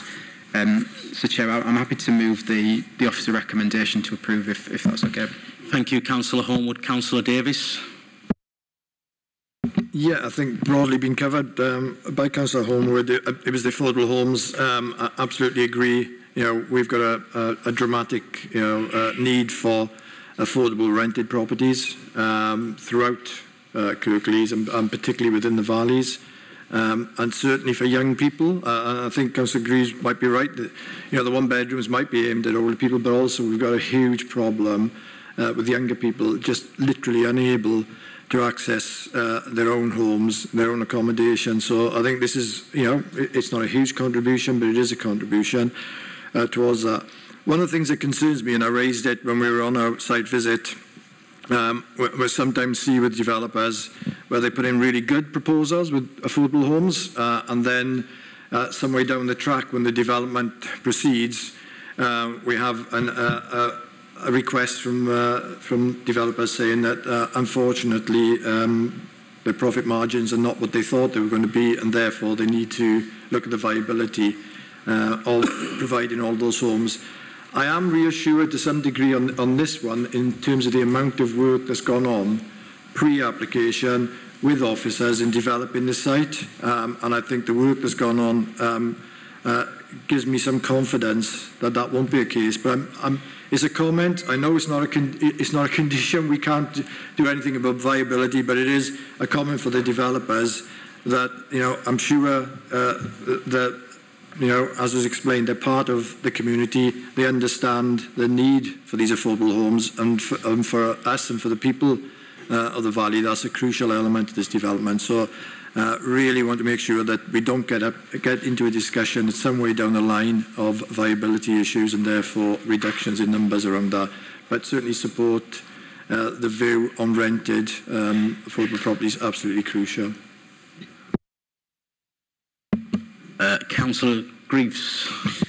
Yeah, thanks, Chair. Can we hear from officers about Kirklees' policy on affordable housing and the appropriate mix of units, please? We'll come to the officers in a moment, Councillor Greaves. I've got a big long list from Councillor Sokol. Yeah, Chair, the recommendation of the officer have been moved by Councillor James Homewood. It's in local plan outlining have been permit granted before, so I'm going to second that. Thank you, Councillor Sokol. So we have a mover and a seconder, Councillor Sully Richards. Sorry, I'd just like to echo Councillor Greaves's comments about the affordable properties being one-bedroom flats and having little amenity and not being anywhere near the open green spaces. Thank you. Thank you. Councillor Donald Firth. Thank you. Thank you, Mr. Chairman. Well, I've listened with great intent today to this plan, both from our planning officers and from the general public. And you know, what is said, there is always two sides to a story. And I've got to say that the residents have put a good case forward. They're not, what they've come up with isn't stupid, it's logical, a lot of it. I have to thank the planners and specifically the getting involved with the builder. They've been on with this for probably 2 years, which is something I would say is good, because generally we don't know too much about it, nobody takes too much notice of it. But I've got to say, from the point of view of the objections, a lot of it is common sense. I've sat on this planning committee for many years, and I've always found that local people's input, you know, is always something to take into consideration, because problems do raise their heads when the buildings are done and when they take place. We get things like flooding and things like that, which nobody have ever taken into consideration. And it isn't the best site in the world, but from the point of view of the local builder, I think the local people want to think themselves lucky they've got a local builder. I mean, I know this builder, I've seen his building, and he makes a good job at everything that he does. I've got to say that. He's an excellent builder.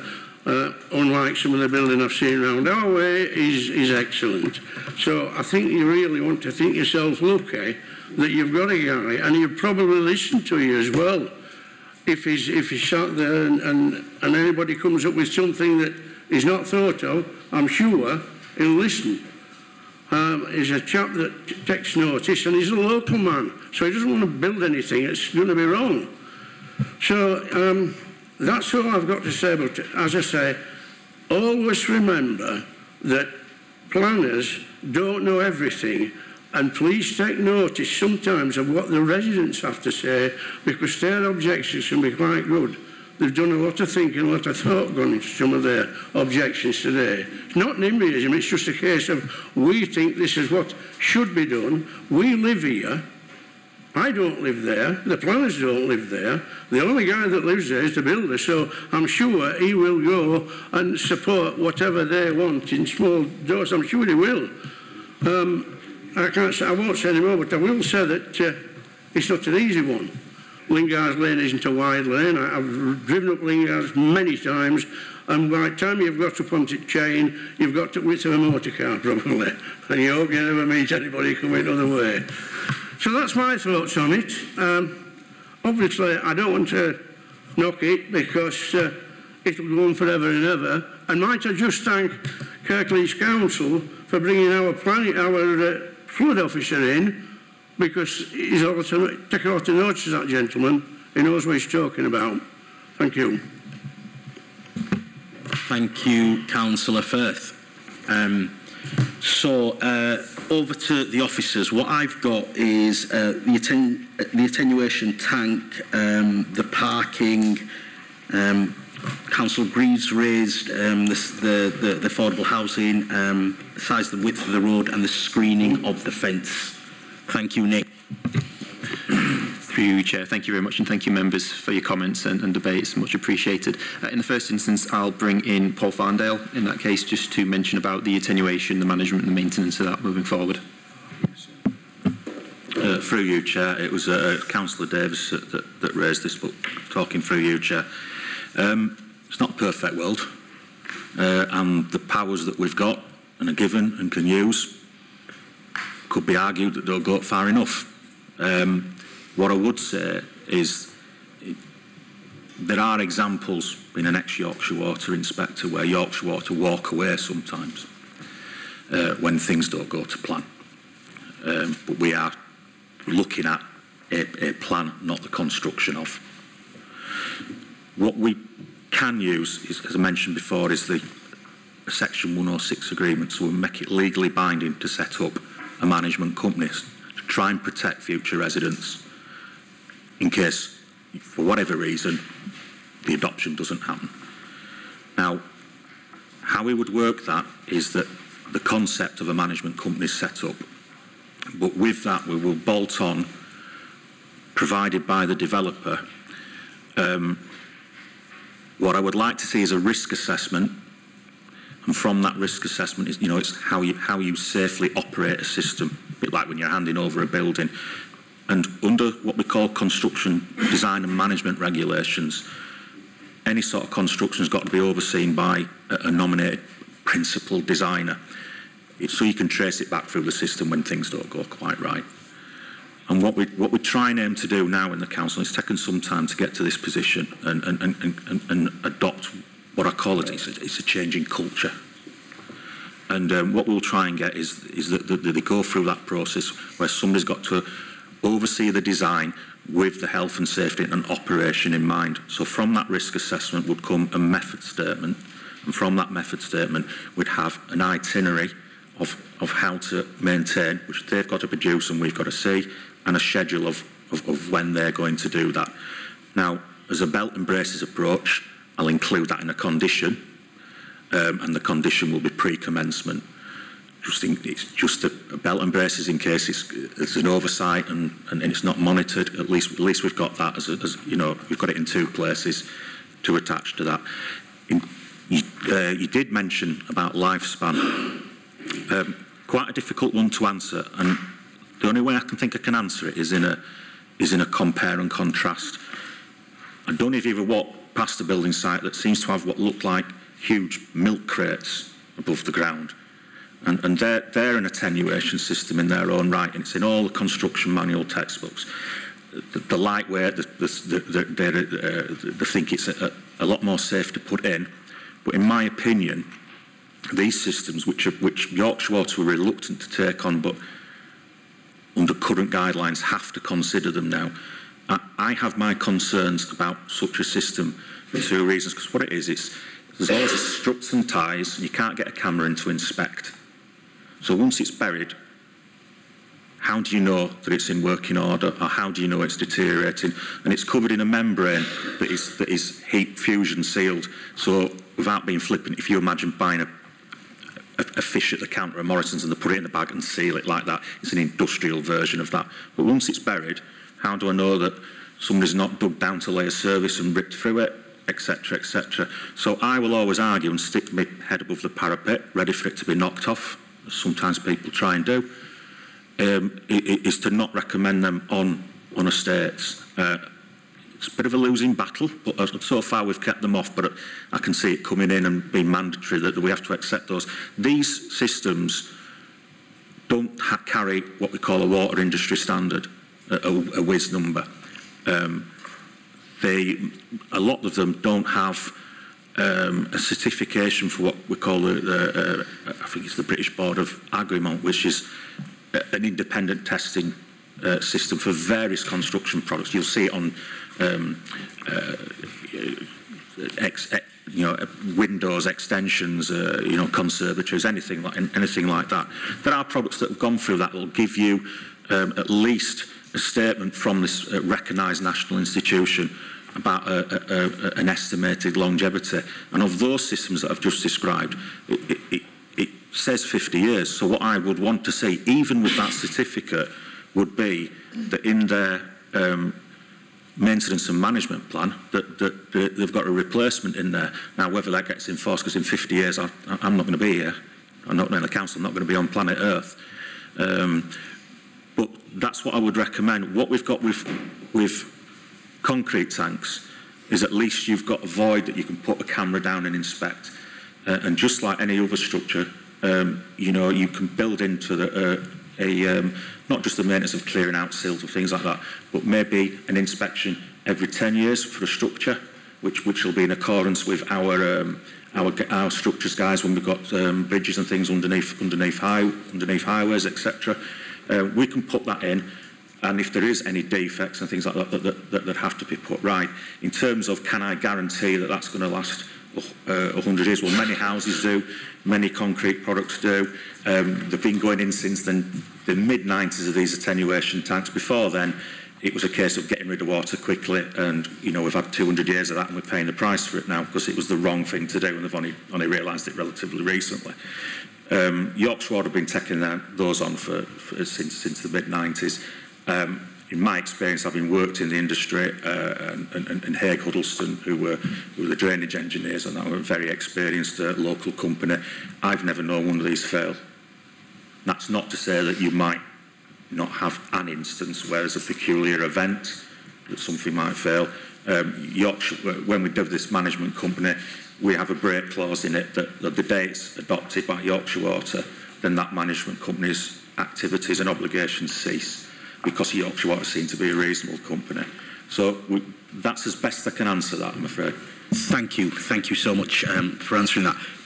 Nick, before I bring you in, can we hear from the legal officer? Thank you, Deb. Thank you. I just wanted to explain, you've obviously heard that we've got a very experienced and cautious and lead local flood authority officer who will be assessing the drainage system that is proposed and which is part of the Section 106 agreement. I want to talk to how the residence management company works, because generally the management company, which is set up to manage the ongoing drainage, is a residence management company, and generally what happens is that every person who buys a property on this development becomes a member of this management company, and they are required to pay a contribution to the management company, a sink fund, so to speak, no pun intended, and that covers ongoing management and replacement, as Paul has outlined. So generally that is how people buy properties on this particular development site, and it's in everyone's interest to become a member of the management company, to pay a small contribution each year, which is assessed generally on by experienced people who know what the system is and how long it's likely to last and what ongoing maintenance costs will be, and that is the position in the event that Yorkshire Water doesn't adopt the system. So it's the Kirklees safeguard, and it's one that we find works very well. Thank you.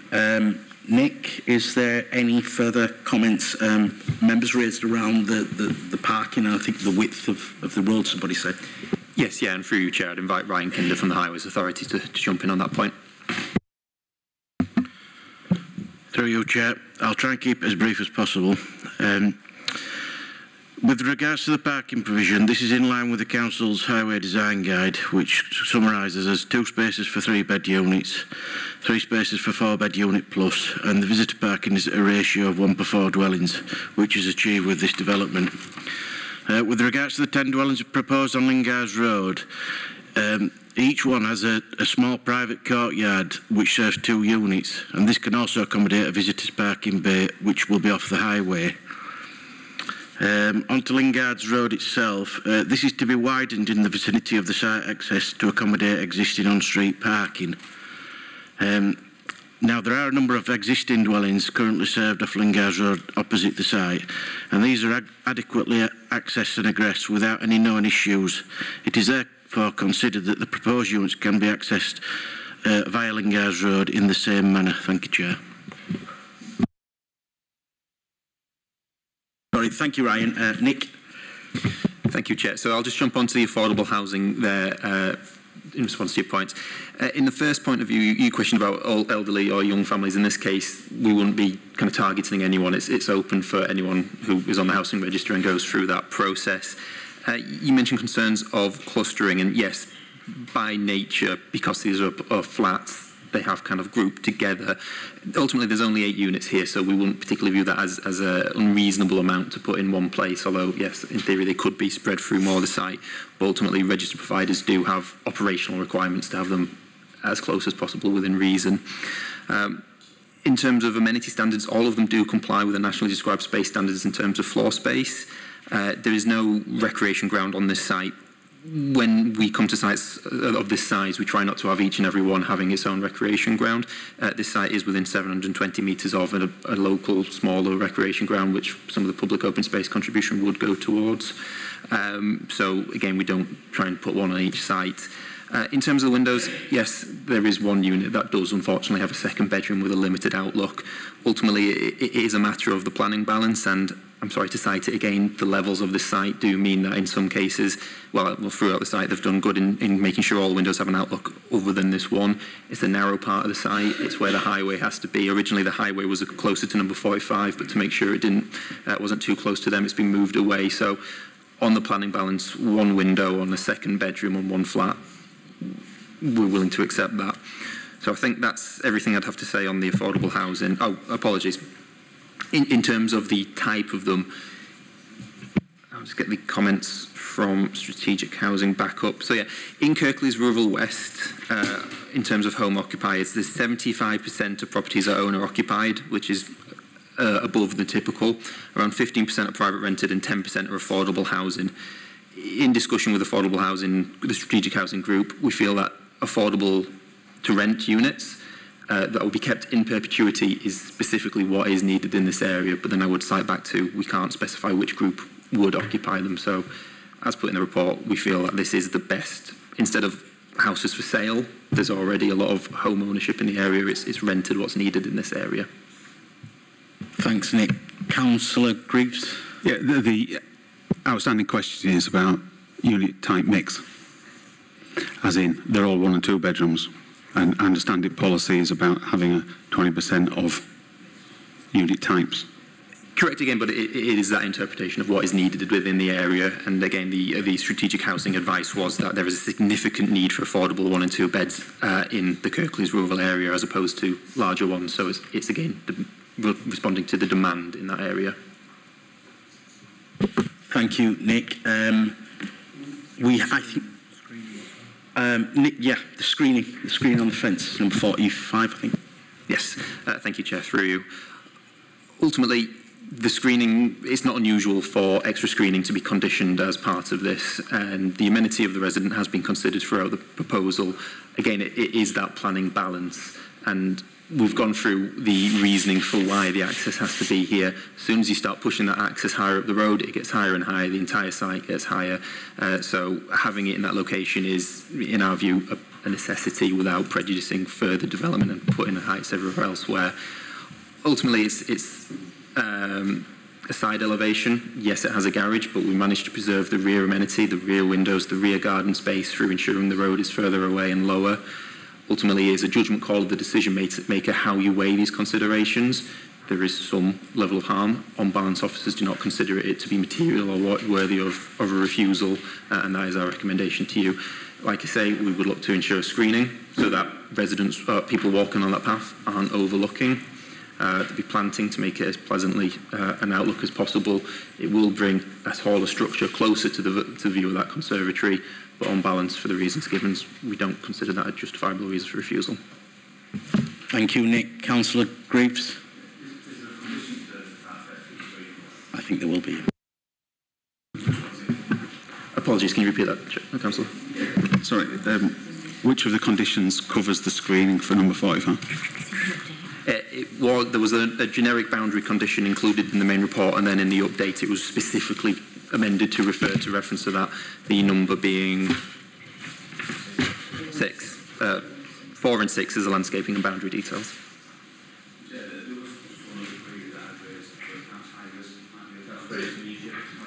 So, there was one other query that I'd raised, which was regarding the active travel route into Slathway, that it's on a zebra crossing, as to whether that could be upgraded to a puffin at the expense of the developers. It'd be nice to hear from the highways officer on that point. Thank you, Councillor Greaves. Ryan? Through you, Chair. The Council's Highway Safety Team have been consulted as part of this process, and they've advised that no upgrade to the existing zebra crossing is justified on this occasion. Thank you, Chair. Thank you, Ryan. Thank you, everybody, for your comments. I think it's been a really, really good debate. We've had a mover and a seconder for to approve. Sorry. Yep. I'd just like to say, to close it, with it being a local developer, SD Homes, the site could have been a sight worse, that's for sure.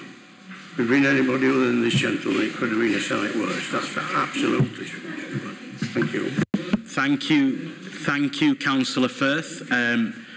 So we have a mover and a seconder to approve the officer's recommendation. I think we move to the vote. Okay. Richard? All right, so we're moving to the vote. You don't have to touch your microphones, it'll come on automatically. So this has been moved by Councillor Homewood, it's seconded by Councillor Sokol. It's for the recommendation outlined in the report, and also obviously the additional draft conditions in the update. So I'll start with Councillor McGuinn. Against. Councillor Firth. For.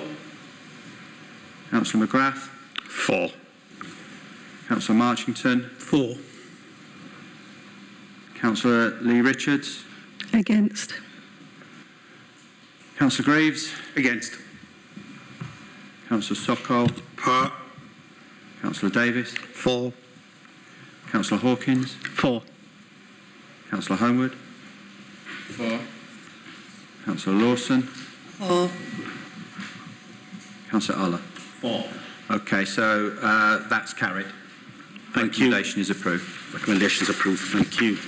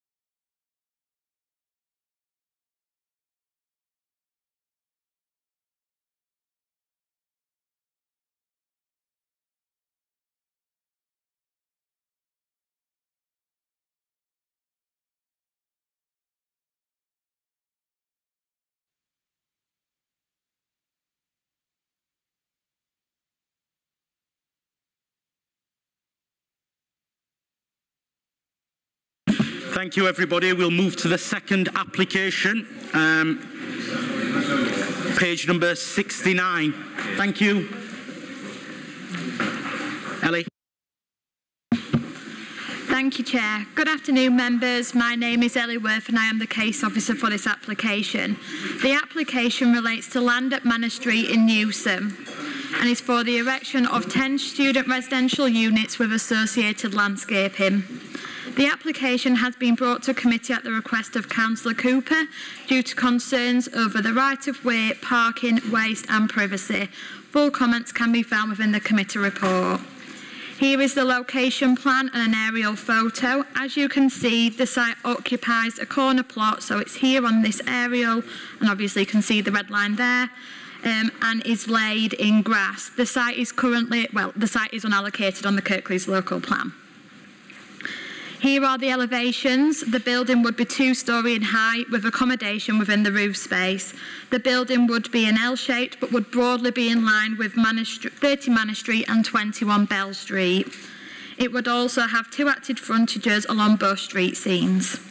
Dormer windows are proposed within the eaves, and that's to create the accommodation within the roof space. Here are the floor plans. As mentioned, there would be 10 units and each would have a bedroom, WC and kitchenette. There would be 4 units on the ground floor, 4 units on the first floor and 2 units at second floor within the roof as seen. Here are some photos of the site. These are taken from Bell Street. As you can see, there is a change in levels within the site and within the wider area. The land falls from south to north. Here are some photos taken from Manor Street, and this just further shows the context of the site and the relationships in which is in the area. Here are just some final photos to show the plot within the wider context. The area is predominantly residential and is characterised by terrace and semi-detached dwellings, which are all 2-storey in height. Here is the proposed site plan. This shows the building in the context of the site with some amenity space to be provided for the occupants. The site will be lined with trees along its frontages. There will also be a bin and cycle store within the site. In terms of the principle of development, the site, as previously mentioned, is unallocated and is in the catchment area for students attending the university. The site has received previous permission in 2018, but the application was 2017 reference for the same type of development. However, this was never implemented. This can be considered a material planning consideration. In terms of design and layout, officers consider a 2-storey building in this location to be acceptable. Gable roofs are also common within the street scene. Fenestration would be in keeping with neighbouring properties, with there also being evidence of front dormers within the wider vicinity. Materials, as mentioned, would be natural stone with concrete tiles to the roof. The design of the building would also mirror that of the previous consent, so nothing is to have changed other than just a slight tweak to the location of the bin store. In terms of residential amenity, a full assessment can be found within paragraphs 10.32 to 10.42 of the committee report. Nonetheless, it is important to note to members that there would be some impact, especially on number 30. That's this property here, and as you will have seen out on site today, with regards to overshadowing. This is due to this property being due north of the application site. However, the scheme has been designed in order to mitigate some of the impact by reducing the scale and massive to single story when adjacent to these neighbours' outdoor amenity space. So this would be the single story aspect here. The remainder of the bulk and massing from the 2-storey would be adjacent to number 30's blank gable elevation. Therefore, on balance, officers have concluded that the impact on number 30 is acceptable, having afforded weight to the previous permission. In terms of highway safety, the development would be car-free, given its sustainable location and easy access to public transport links. A cycle store is also proposed on the plan, and this is considered acceptable by highways officers. If approved, this application would also secure via 106 a contribution of £5,115 towards improving sustainable modes of transport within the area. With regards to drainage, a connection will be made into an existing watercourse for surface water. A condition is also recommended to explain how the site would be developed in terms of separate drainage systems, and this would be pre-commencement. The scheme aims to get 10% net biodiversity net gain, and this would be also secured via a condition for an ecological design strategy. There has been some questions/concerns raised regarding a right-of-way to the west of the site, which is shown here on the plans. Having consulted with the Council's PROW team, they have noted that this is not a formal public right-of-way, but it has been there for a substantial amount of time. Therefore, anyone could submit an application to claim this as one. However, for the purpose of this application, any concerns regarding private rights of access would be a private legal matter outside the realms of this planning application. However, for transparency, the agent has confirmed that they do own all of the land within the red line boundary and have left a pedestrian access for easement. So this, as pointed out, is there. 6 representations have been received in objection to the application, and these have been assessed and addressed thoroughly within the committee report. As such, officers are recommending an on-balance approval for the application. Thank you, Chair. Thank you, Ellie. First speaker. Yeah, we've got Councillor Andrew Cooper. Thank you, and thank you to officers for the work that they've done on the report. I see the access to the rear near to the side. It does look like encroachment on the existing access down the rear, but you've done your work, and I don't think there's any way that in planning terms I can contest it. But it does seem rather odd that they've taken over a large section of that access there. So on the application itself, one of the issues we really have in the news and ward around there is a lot of student housing, and there's a lot of waste management issues that come from people who are having a household for the very first time. And so the waste management plan that we've asked for is really important to us, to show us that every year that new students come in to the property, that there is some work done to actually make sure that those households are explained about how to manage their waste in their properties, because we end up as local councils being the ones picking up those issues. So if we can see that waste management plan, I'd really appreciate that. One of the things that's come up here is the issue of parking. There are 10 households that are going to be here, 10 people, and that would mean potentially 10 cars.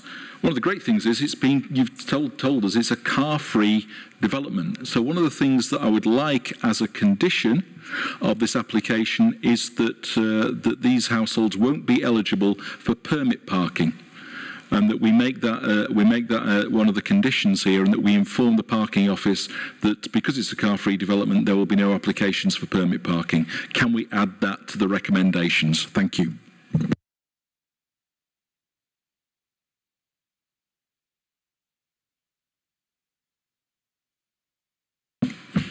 So we've got Tom Edwards. Thank you, Chair.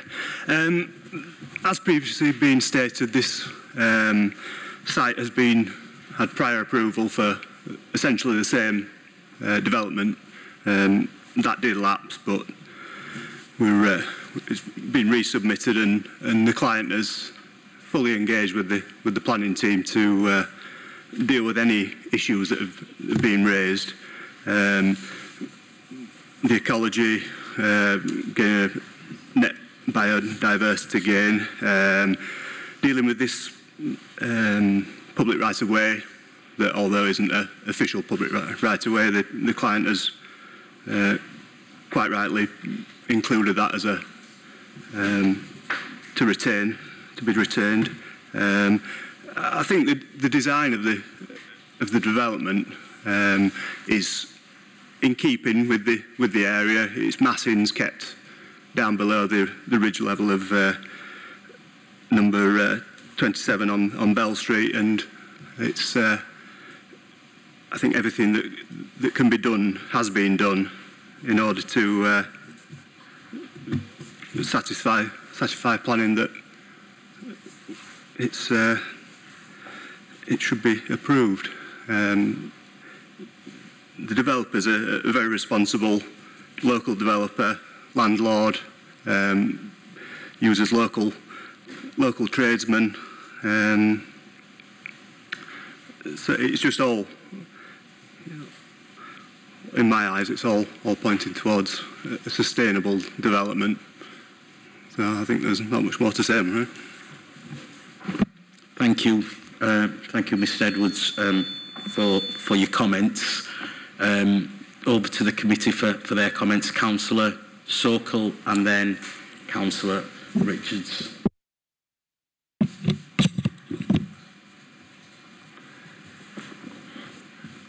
Thank you, Chair. I think it's a well-designed scheme for 10 student flats. Yeah, I've been on the site visit this morning and I found the main objection was from local council about the footpath.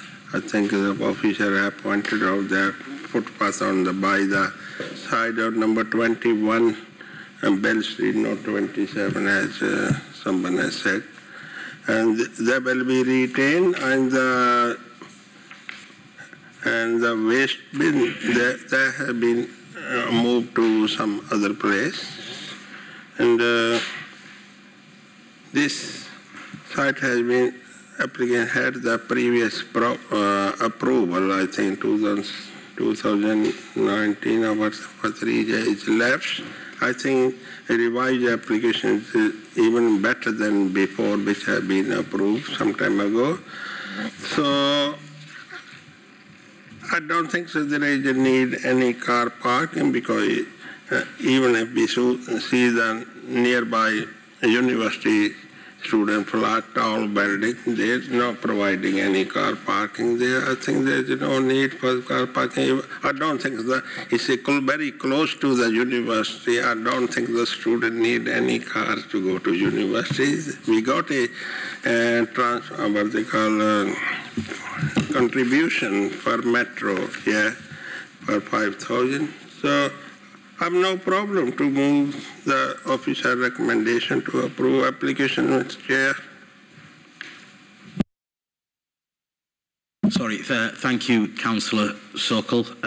Councillor Lee Richards. Thank you, Chair. I know this site very well. We'd be happy to see it used. It's a bit of an eyesore at times in terms of fly tipping. The only two concerns are the loss of access down the side. I understand it isn't a public right-of-way, but access for emergency vehicles perhaps. And secondly, this obviously is a residential area, lots of families, and it would be good to see no permit parking allowed for the student accommodation, as it's already quite well parked up with local families living in the area. That's my only two concerns, really. Thank you. Councillor Hawkins. Thank you. Very familiar with this sort of student accommodation. There's a little bit in my ward and considerable amount in Councillor Cooper's and Lee Richards' ward. I should know my partner's one of them in living in accommodation like this.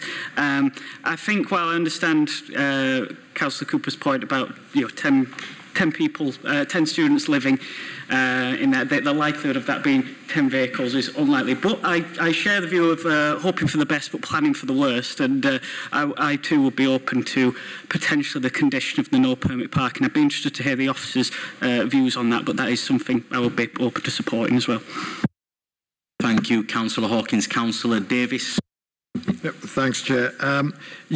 Good to see good quality accommodation for students. I think we all know that some accommodation is not up to this standard as such, and I think as Councillor Sokol said, accommodation that's well within easy walking distance to the university. So, clearly there shouldn't be a need for vehicles. And being really old, I certainly, when I was a student, nobody had a car, but obviously that's changed now.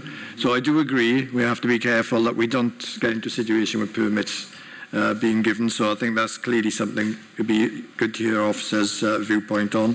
But I'm very happy to second the recommendation as well.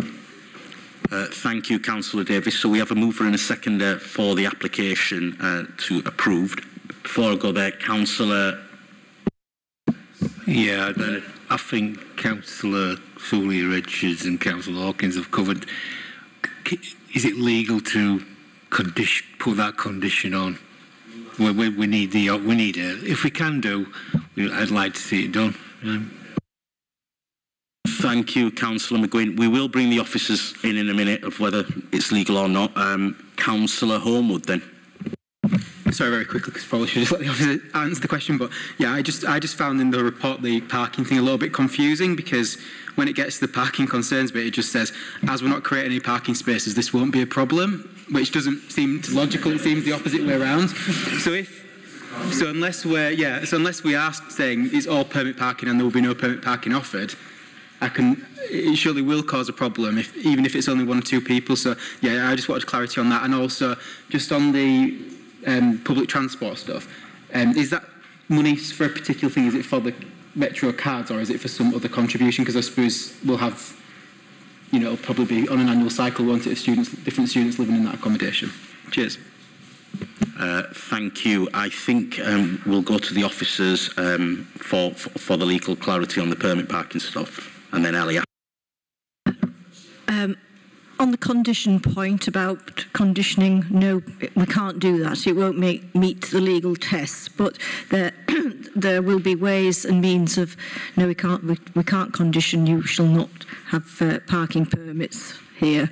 But there are ways and means of doing it in the same way that we've got a waste management plan. We'll be able to engage with the management of this particular unit so that parking is not permitted by students. Obviously, if there's a disabled student who needs a parking space, that's different, but we can't condition it, but we'll be able to manage it.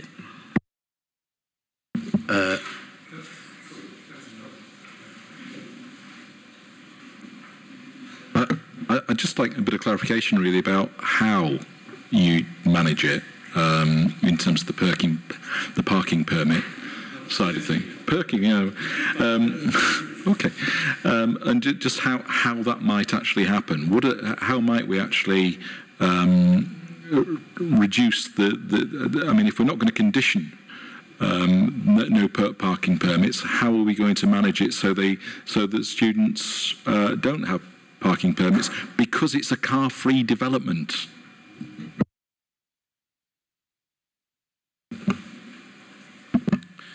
Through you, Chair. The Council does have a permit parking policy. Now, I'm led to believe that the permits aren't issued to student accommodation developments, so there won't be any permits issued to this development. And just to touch on the car-free aspect, you've got to consider that as you're probably aware, there's numerous other student accommodation in and around this area and the university that don't have any parking provision either. And these have been approved, and this is of a similar nature, so it's considered acceptable from a highways perspective. Thank you. No. Unfortunately, Councillor Cooper, I think I've been okay. I don't usually allow questions in that fashion, but it's come across and the officers have answered it, and I think it's been detailed in the report and it's been discussed previously. I've allowed that question as just a pass. I don't usually do it. Councillor Greaves. Yeah, so that's fine if it's students, but there is no specification that it's only students who can occupy these properties, is there? It could effectively be bedsitters. What is it? Students only? Full-time? All right, okay, fine. Thank you, everybody. I think we have a mover and a seconder to approve the officer's recommendation. Sorry, is there one more question? Yeah, could we just have a thing about the access for emergency vehicles?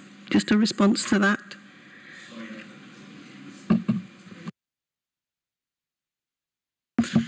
Through you, Chair. So yeah, just in terms of that, I guess the applicant has shown that the land within the red line boundary is within their ownership. Obviously, in terms of private legal matters, in terms of access down the side of that would be kind of a separate legal matter. So I don't think we would be able to get into that under this planning application. Thank you, Chair. Thank you. Thank you, Ellie. Any more speakers? Okay, so we have a mover and a seconder to approve the officer's recommendation. I think we'll go to the vote, Richard. Okay, that's fine, thank you. So it's been moved by Councillor Sokol, seconded by Councillor Davis for the recommendation to approve as detailed in the submitted report. So Councillor McGuinn? For. Councillor Firth? For. Councillor McGrath? Councillor Lee Richards? Councillor Greaves? Councillor Sokol? For. Councillor Davis? For. Councillor Hawkins? For.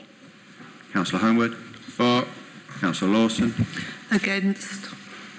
Councillor Allah? For. Okay, so that application has been approved. Thank you.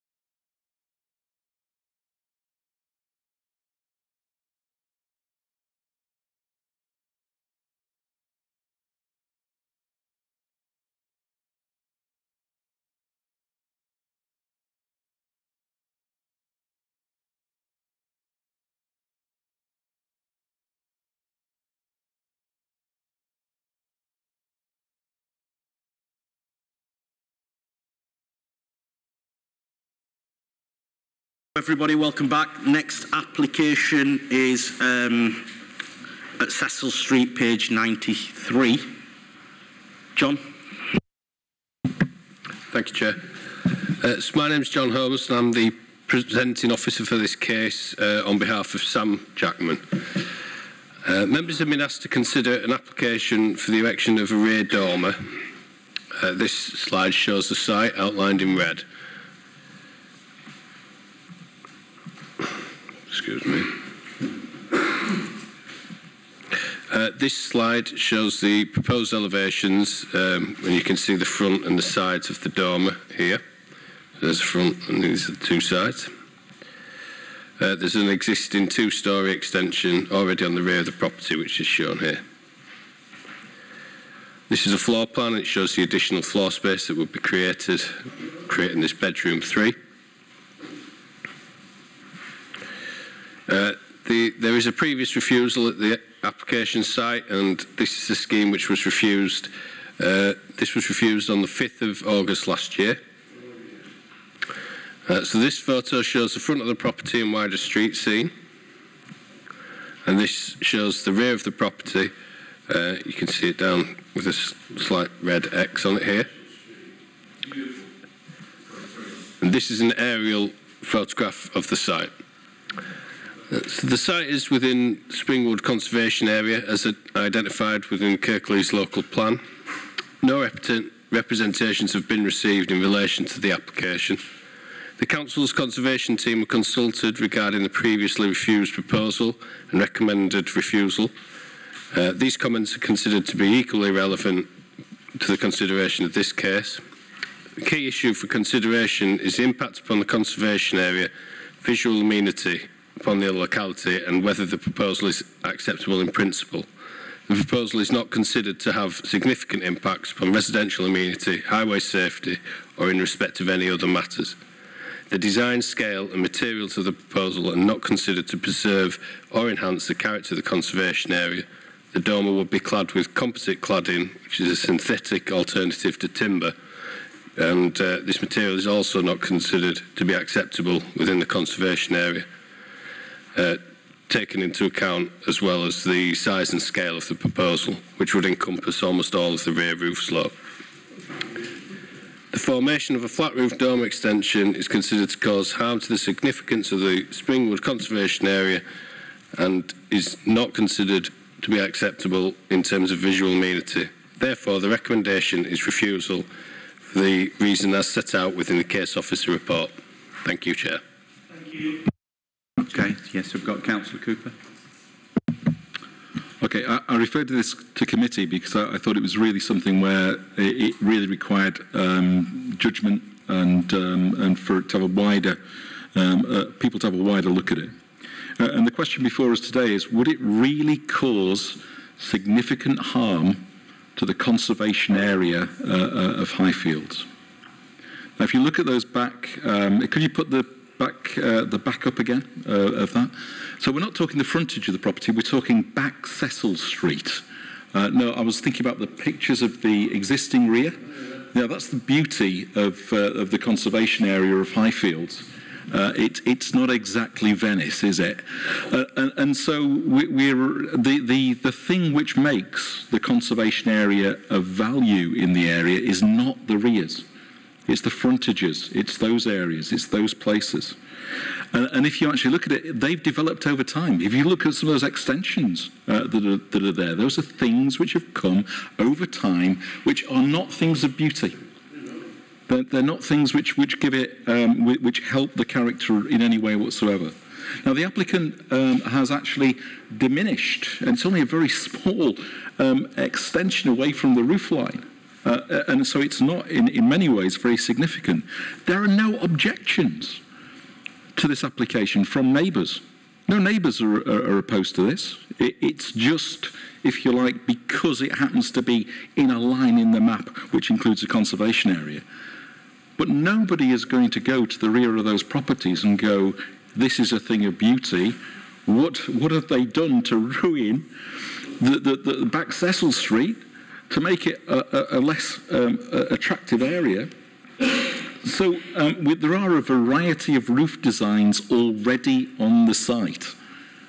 So nothing essentially will be lost as a result of approving this application. What it will mean is that there will be a greater amenity for the people living there, and it will make their lives easier for no visual impact at all on things which people actually value and care about. So it's not overlooking anyone to any great degree, which is another reason why there's no objections.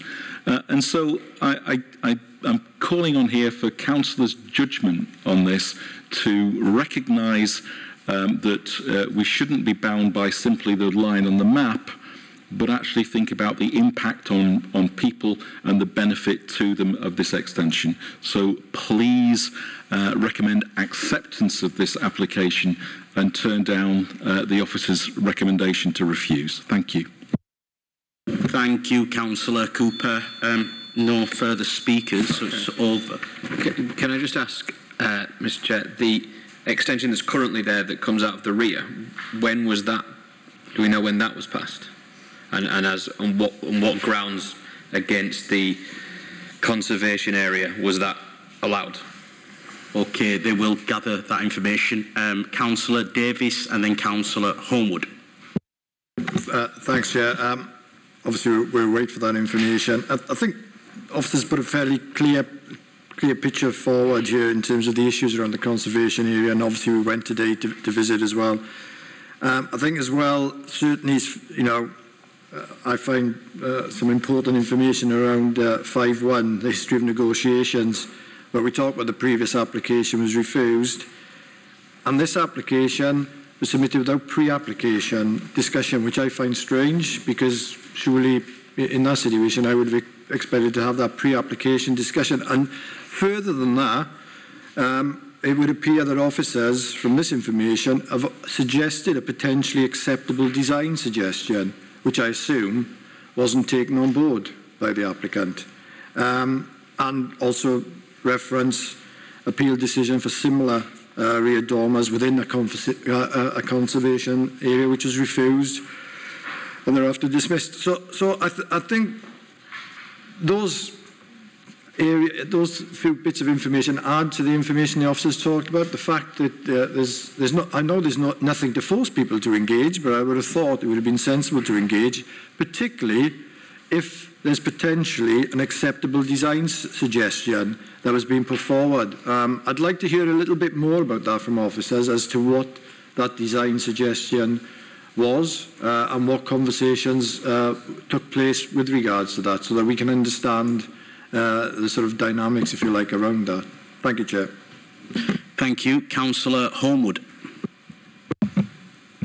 Yeah, some similar comments, to be honest. I think my concern is that I understand there's a certain amount of subjectivity, and we have to look at each case in each conservation area, but I do have a bit of a concern that we say, oh, this is fine here, we've got no consistency, and then a very similar one in another area, oh, well, actually, no, we feel that does impact. And I think we get these questions quite a lot, well, I've got a listed building, actually, why should I have to do this, why should I have to do that? I know it's different here, but I'm just concerned about kind of going away from the officer advice when they look at these very regularly across the whole district and what constitutes the harm, and try to intervene there, particularly when we've already had the same, what appears to be essentially the same application refused.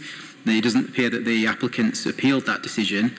And then, like you said, the question I was going to ask is what would be suitable? So are we saying that were the alternatives also a dormer, or was it something else? Or because I suppose the other option, I don't think the applicant's here, but I suppose the other option would be for us just to defer this and let the applicant actually have some discussions with them, but it appears that's not something they want to do. So yeah, same as Councillor Davies, really, just a bit of information on what that alternative was. Thank you, Councillor Homewood. Councillor Hawkins. Thank you, Chair, and I appreciate again Councillor Cooper's comments. But I think when you're dealing with a conservation, you've got to be incredibly careful from a planning point of view what is being proposed and what is implemented. As James said, while it is difficult for us to achieve consistency through this committee, it's something we've got to always strive for, I think. And Councillor McGrath before mentioned the sort of extension that's taken place there, but as you can see from the surrounding area, there's lots of the homes there have that sort of extension out there. There's no other house there with a dormer protruding out of it. So yeah, similar to my colleagues, I'd be interested to know if there can be a discussion that takes place with the developer. That would be something I'd encourage the developer to engage with, the property owner to engage with, because yeah, I think there is something that could be accommodated here, but again, this is near identical to the application that was rejected previously. This is not it, in my view. Thank you, Councillor Hawkins. Councillor McGuinn. Yeah, Councillor Cooper's got a point about the beauty and design of Back Cecil Street. Also, I looked around the other side of Back Cecil Street and there were 3 curious extensions which really didn't fit in, could be said to not fit in with the street scene. So there is already an inconsistency there, because the Back Cecil Street, there was 2 extensions, basically what the gentleman wanted, and another strange extension almost straight across from him, which didn't make any sense at all. So, again, I think we need to... Is it possible to defer it so they can get together can I move a deferral so they can get together with the officers to see if there's any sort of compromise could be reached? And I take the point from Councillor Hawkins about consistency. So, but there's already an inconsistency on that street, and these are back houses as well. Okay. Thank you, Councillor McGuinn. John. Yeah, I mean, essentially, discussions have taken place already. We'd be deferring to repeat a process that has already been undertaken. Sam's gone back to the applicant. She's set out a possible solution, which would be very small, traditional style dormers. Pitch roof. Thank you, Teresa. One point as well is in the locality there is clearly roof space conversions using roof lights. So there's the option has been put forward to the applicant.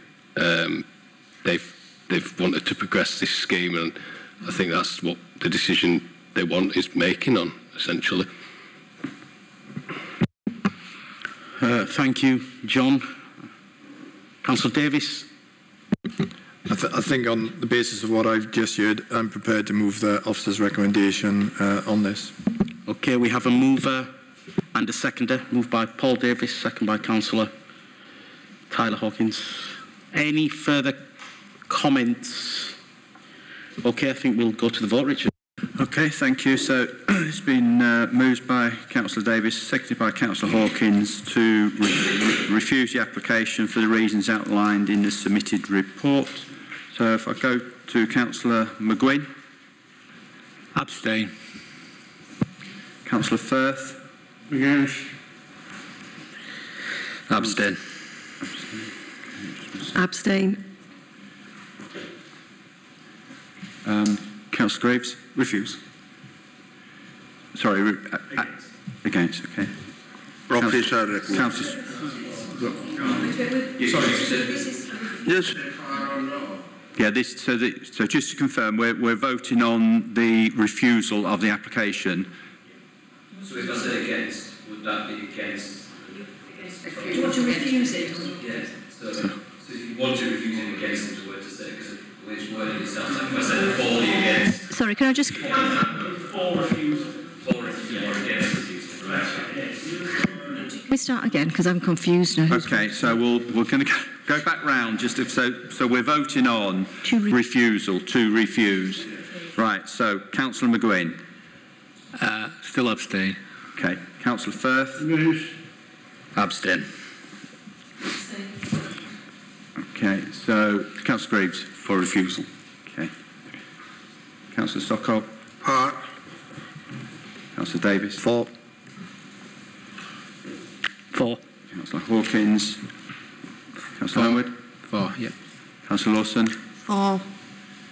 And Councillor Allah. For. Okay, so that application has been refused in line with the reasons outlined in the submitted report.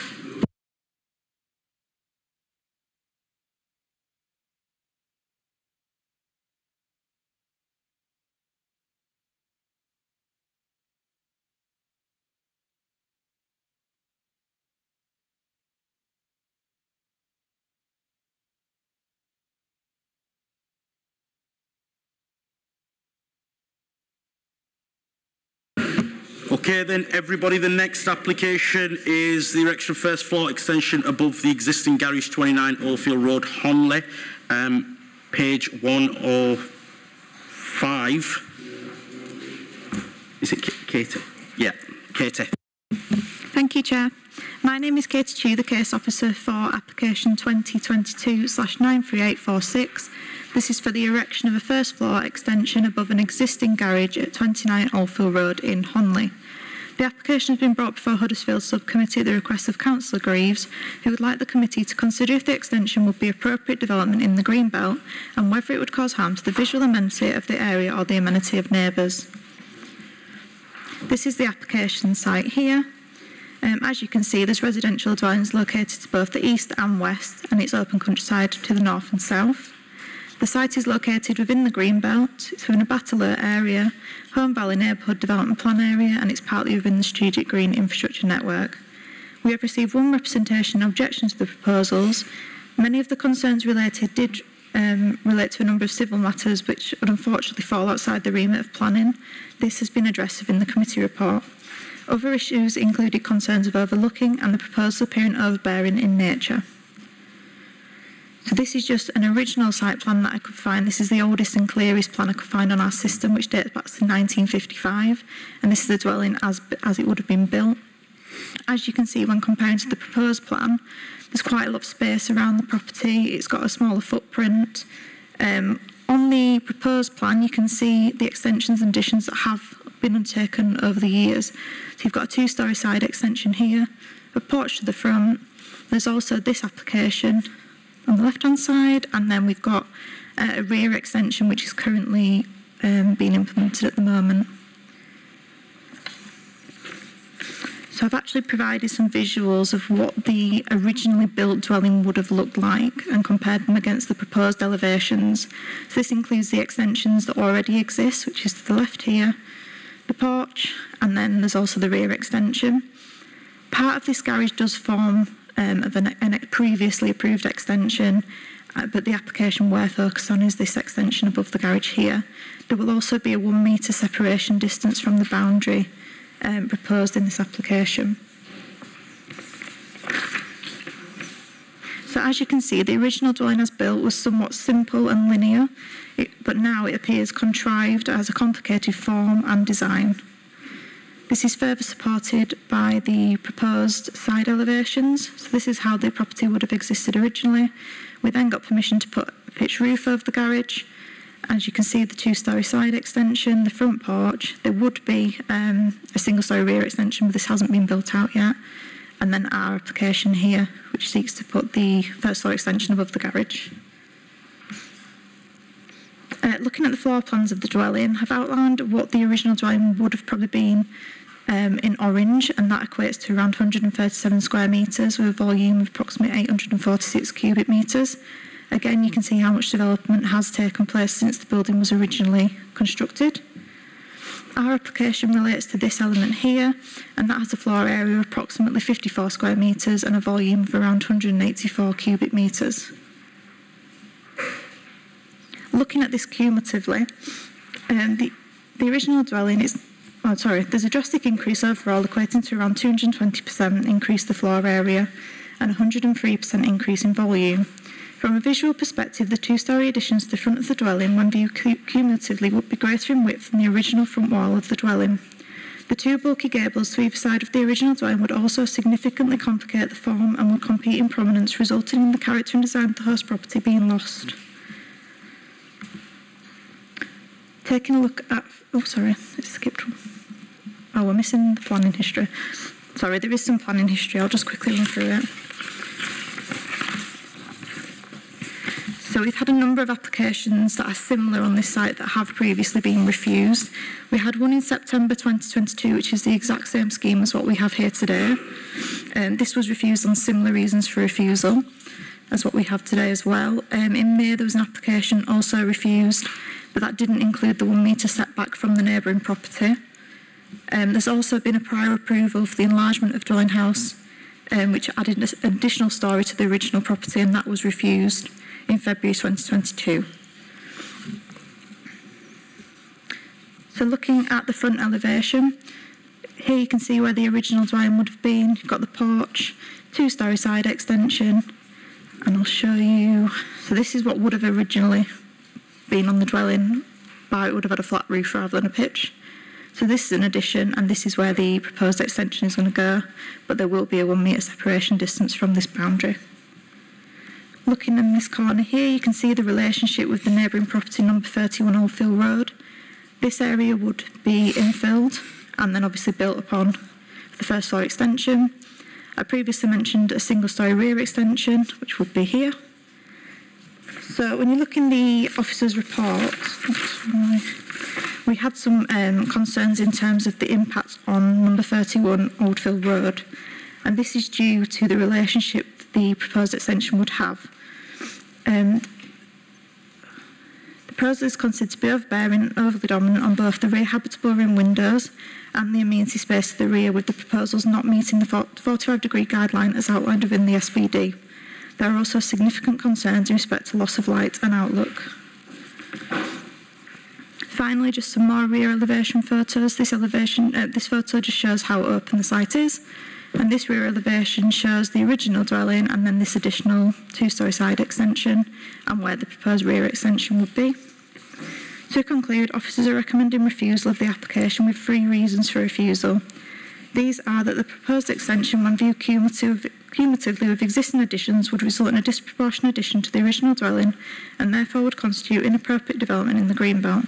The development would also have a detrimental impact upon spatial and visual openness of the greenbelt, whereby no very special circumstances have been provided to outweigh the identified harm. The second reason relates to the extension's large scale, massing form and relationship with the host dwelling when taking into account previous extensions and additions. The proposals are not considered to represent a subservient addition to the dwelling, introducing an incongruous and overly dominant feature which distracts from the original dwelling house. Finally, due to the scale of the proposed extension and its proximity to adjacent neighbouring property, number 31 Oldfield Road, officers conclude that the proposals will result in undue overshadowing and have an overbearing impact on rear windows and the amenity space of this neighbouring dwelling, as well as undue loss of light and outlook to the rear windows, resulting in poor residential amenity.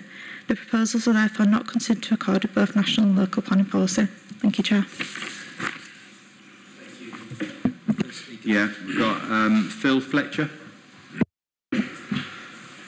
Chairman, members of the committee, I represent the applicant. Our submission is based on an additional storey above the existing garage. Number 29 is a detached dwelling constructed of local stone below a tiled roof.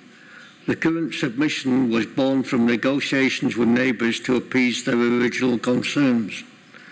Our current submission sets back the proposed first floor from the boundary and allays the objections and concerns of the neighbours.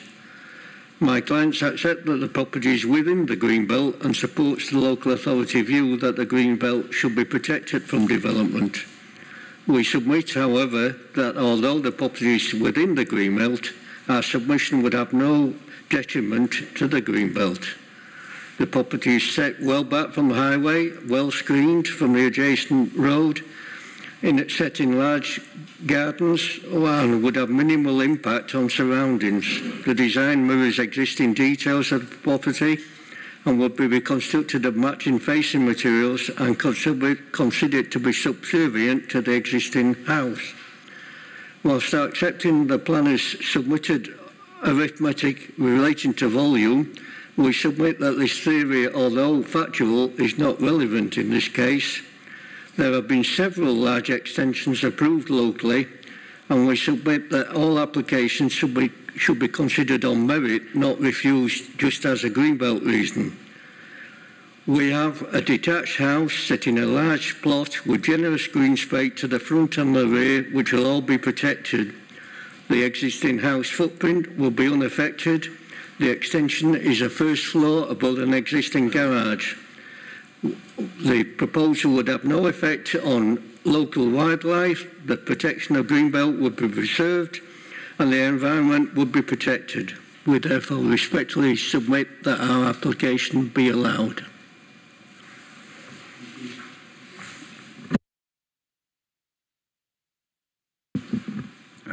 Indy, are you wishing to speak? Yes, so it's Indy Sohal.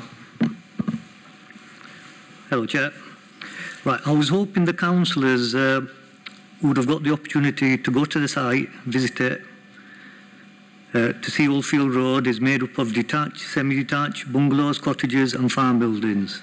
No property is the same, and my extension, we feel, would not be out of character with surrounding properties. You would have seen, if you would have gone today, you would have seen extensions to properties all within greenbelt restrictions, same circumstances to what I'm seeking approval of. Whilst we appreciate greenbelt restrictions, as central policy is promoting home extension with reduced planning involvement. Recent policy addition stories of Class AA suggest applicants look towards increased height rather than footprint. We are following this principle with the application in developing above the garage, not increasing footprint. Our original application, Class AA, fitted all the criteria, but the council did not like the design because of the second floor extension. So we have now gone for the second floor extension above the garage. Now on our road, all these applications have been approved. Old Minstrel 2-storey extension, number 47 first floor and side extension, number 27 2-storey side extension, number 25 2-storey extension, Medina 2-storey extension and rear extension, Carlin Farm, they demolished an outbuilding and erected a big building there, a detached house. Ivy Cottage, that was demolished and in replace was a detached dwelling and a garage. Number 31 2-storey side extension, Stoneleigh side extension, Brackenside first floor extension, Egantine first floor extension, Rawdon first floor extension. I would like to see consistency and seek approval of my application. Thanks, Chair. Thank you both. I don't think there's any more speakers. So over to the committee, Councillor Homewood and then Councillor Hawkins. Thanks, Chair. Obviously, I've not looked at we have not seen every single application in this area, but I think my interpretation is when we look at greenbelt sites, we always look at it in the same way in terms of the calculations and so on, and apply that policy. And I know it was mentioned by the applicant about other extensions on properties in the area. One of those, I think, is on this property, a ground floor extension that's already been granted. So I think I'm pretty comfortable that there is consistency in the way that we do that. And you know, even if we don't agree with the greenbelt policy, we're not here to change the policies here. We're here to implement them. And even if we ignore the greenbelt policy, there was already 2 other reasons that the officer gave to reject the application, including the impact on neighbouring properties. So I can't really see any reason to diverge from what the officer is recommending. So I'd move the officer's recommendation to refuse, Chair. Thank you. Thank you, Councillor Homewood. Councillor Hawkins. Much the same as Councillor Homewood, really. It was refused for the same reasons the previous time, and there's not been a significant change or deviation since the last time this application was refused. I would also second the motion to move. Thank you. So we have a mover and a seconder. Councillor Sokol. Yeah, Chair, I think the applicant has got the point. It's a other property nearby. They got the extension bigger than his proposal. I'm not sure because we have no site visit over there, So if the other property got the extension side and rear, and those extension not affect the green belt area, so why this property, only this extension affect the green belt policy of the area? Thank you, Councillor Sokol. Can I just bring the officer back in around the other extensions? Thank you, Chair. As we've already mentioned, obviously we base each application on its own merits. We can only judge what we've got in front of us today, and that is what officers have done time and time again at this site. Thank you, Chair. Thank you. Any further comments? So Sorry, could I just ask a question? Because obviously this property has already been extended previously. Is there a sort of percentage where you've already exhausted your opportunity to extend? If the officers could answer that, please. Thank you. Thank you for your Chair. Obviously, we don't have a specific percentage. It's based down on visual, impact on openness. Obviously, in this case, it's 220%. It's excessive. It's over and above the original dwelling house. So it's just a judgment that we make. And obviously, in this instance, we judged it was too much. Thank you. Thank you, Katie. Any further comments? Because we have a mover and a seconder for the officer's recommendation for refusal. I think we'll go to the vote, Richard. All right, so it's been moved by Councillor Homewood, seconded by Councillor Hawkins, and this is a vote to refuse. Councillor McGuinn? For. Councillor Firth? For. Councillor McGrath? Against. Councillor Lee Richards? For the refusal, support the officer's recommendation. Councillor Sokol? I abstain, yes. Councillor Davis? For. Councillor Hawkins? For. Councillor Homewood? For. Councillor Lawson? Councillor Oller? For. Okay, so that's been passed. So the recommendation to refuse has been approved. Thank you. So the last and final application, outline application for residential development, 47 Style Common Road, page 123. Tom?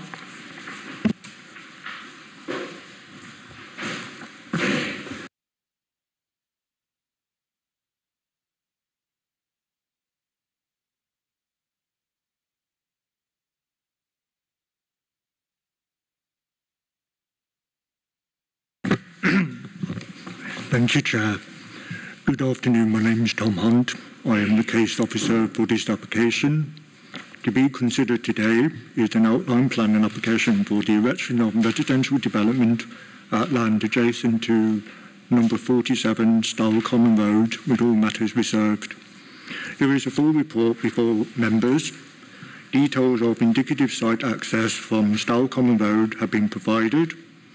This application has been brought to the subcommittee for determination, as it has been submitted by an elected member of the council.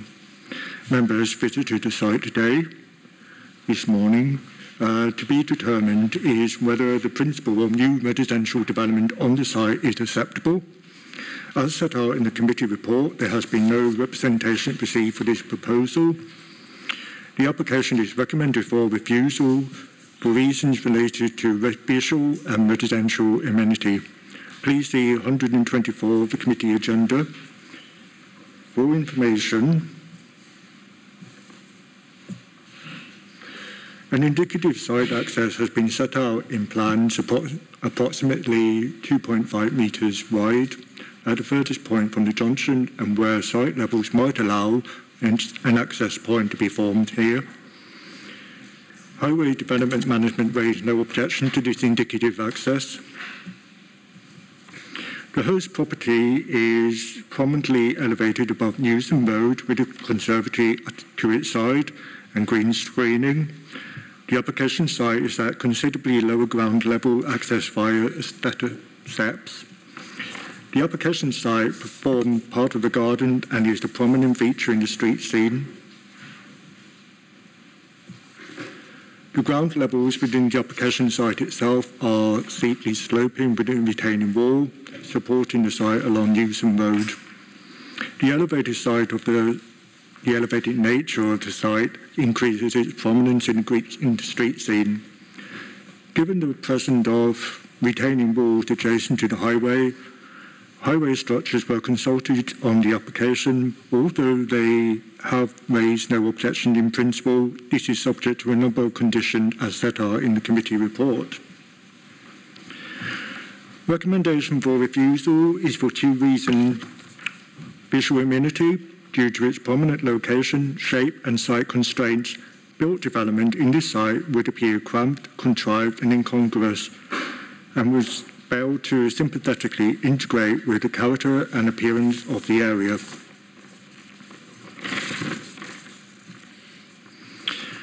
Second one is residential amenity due to its siting on a prominent, exposed, narrow and steeply sloping site. It would fail to provide an adequate standard of usable, proportionate and private outside amenity space for future occupiers. For these reasons, as indicated within the committee report, the recommendation is to delegate refusal of the application and the issuance of the decision notice to the Head of Planning and Development. Thank you very much for listening. Nothing further to add, Chair. Thank you, Tom. No speakers on this, so it's straight over to the committee for the main debate. Councillor Hawkins first. Thank you. Yeah, I'll keep mine short and sweet. Completely agree with the sort of officer's recommendation on this. I don't see the sort of the space that's there. I appreciate this is just an outline, but I've no idea what they're hoping to do in sort of the very limited space they've got there. Yeah, I'd like to propose we move with the officer's recommendation. Thank you, Councillor Hawkins. Councillor Davis. Yeah, this is one of the applications we obviously visited this morning, and actually, you know, that sort of exaggerates it. It makes the space look bigger than it is in some respects. But when you get there and look at the space, you can absolutely see, you know, that quite honestly, to develop something on there just doesn't make any sense for the reasons the officers outlined. You know, I would struggle to see any reason why we would approve this, even in outline fashion. So I would second Councillor Hawkins as moving of the recommendation. Thank you, Councillor Davis. Councillor So. Chair, I got a different view than my colleagues here. This application, this is outline application, yeah, and the detailed application. Sorry, don't make me laugh. Yeah, this is outline application, yeah, it's not a detailed application. Detail will follow that, yeah. So, I don't think that this is the reason to refuse is because on the prominent corner on the Newsham Road, on the Style Common.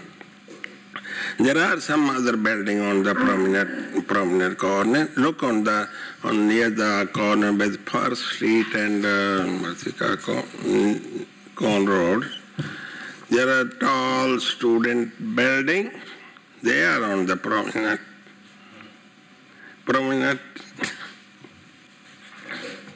I'm sorry to say, yeah. What I'm going to propose, I think, let us see what the detailed application come every grant the outline application. Thank you.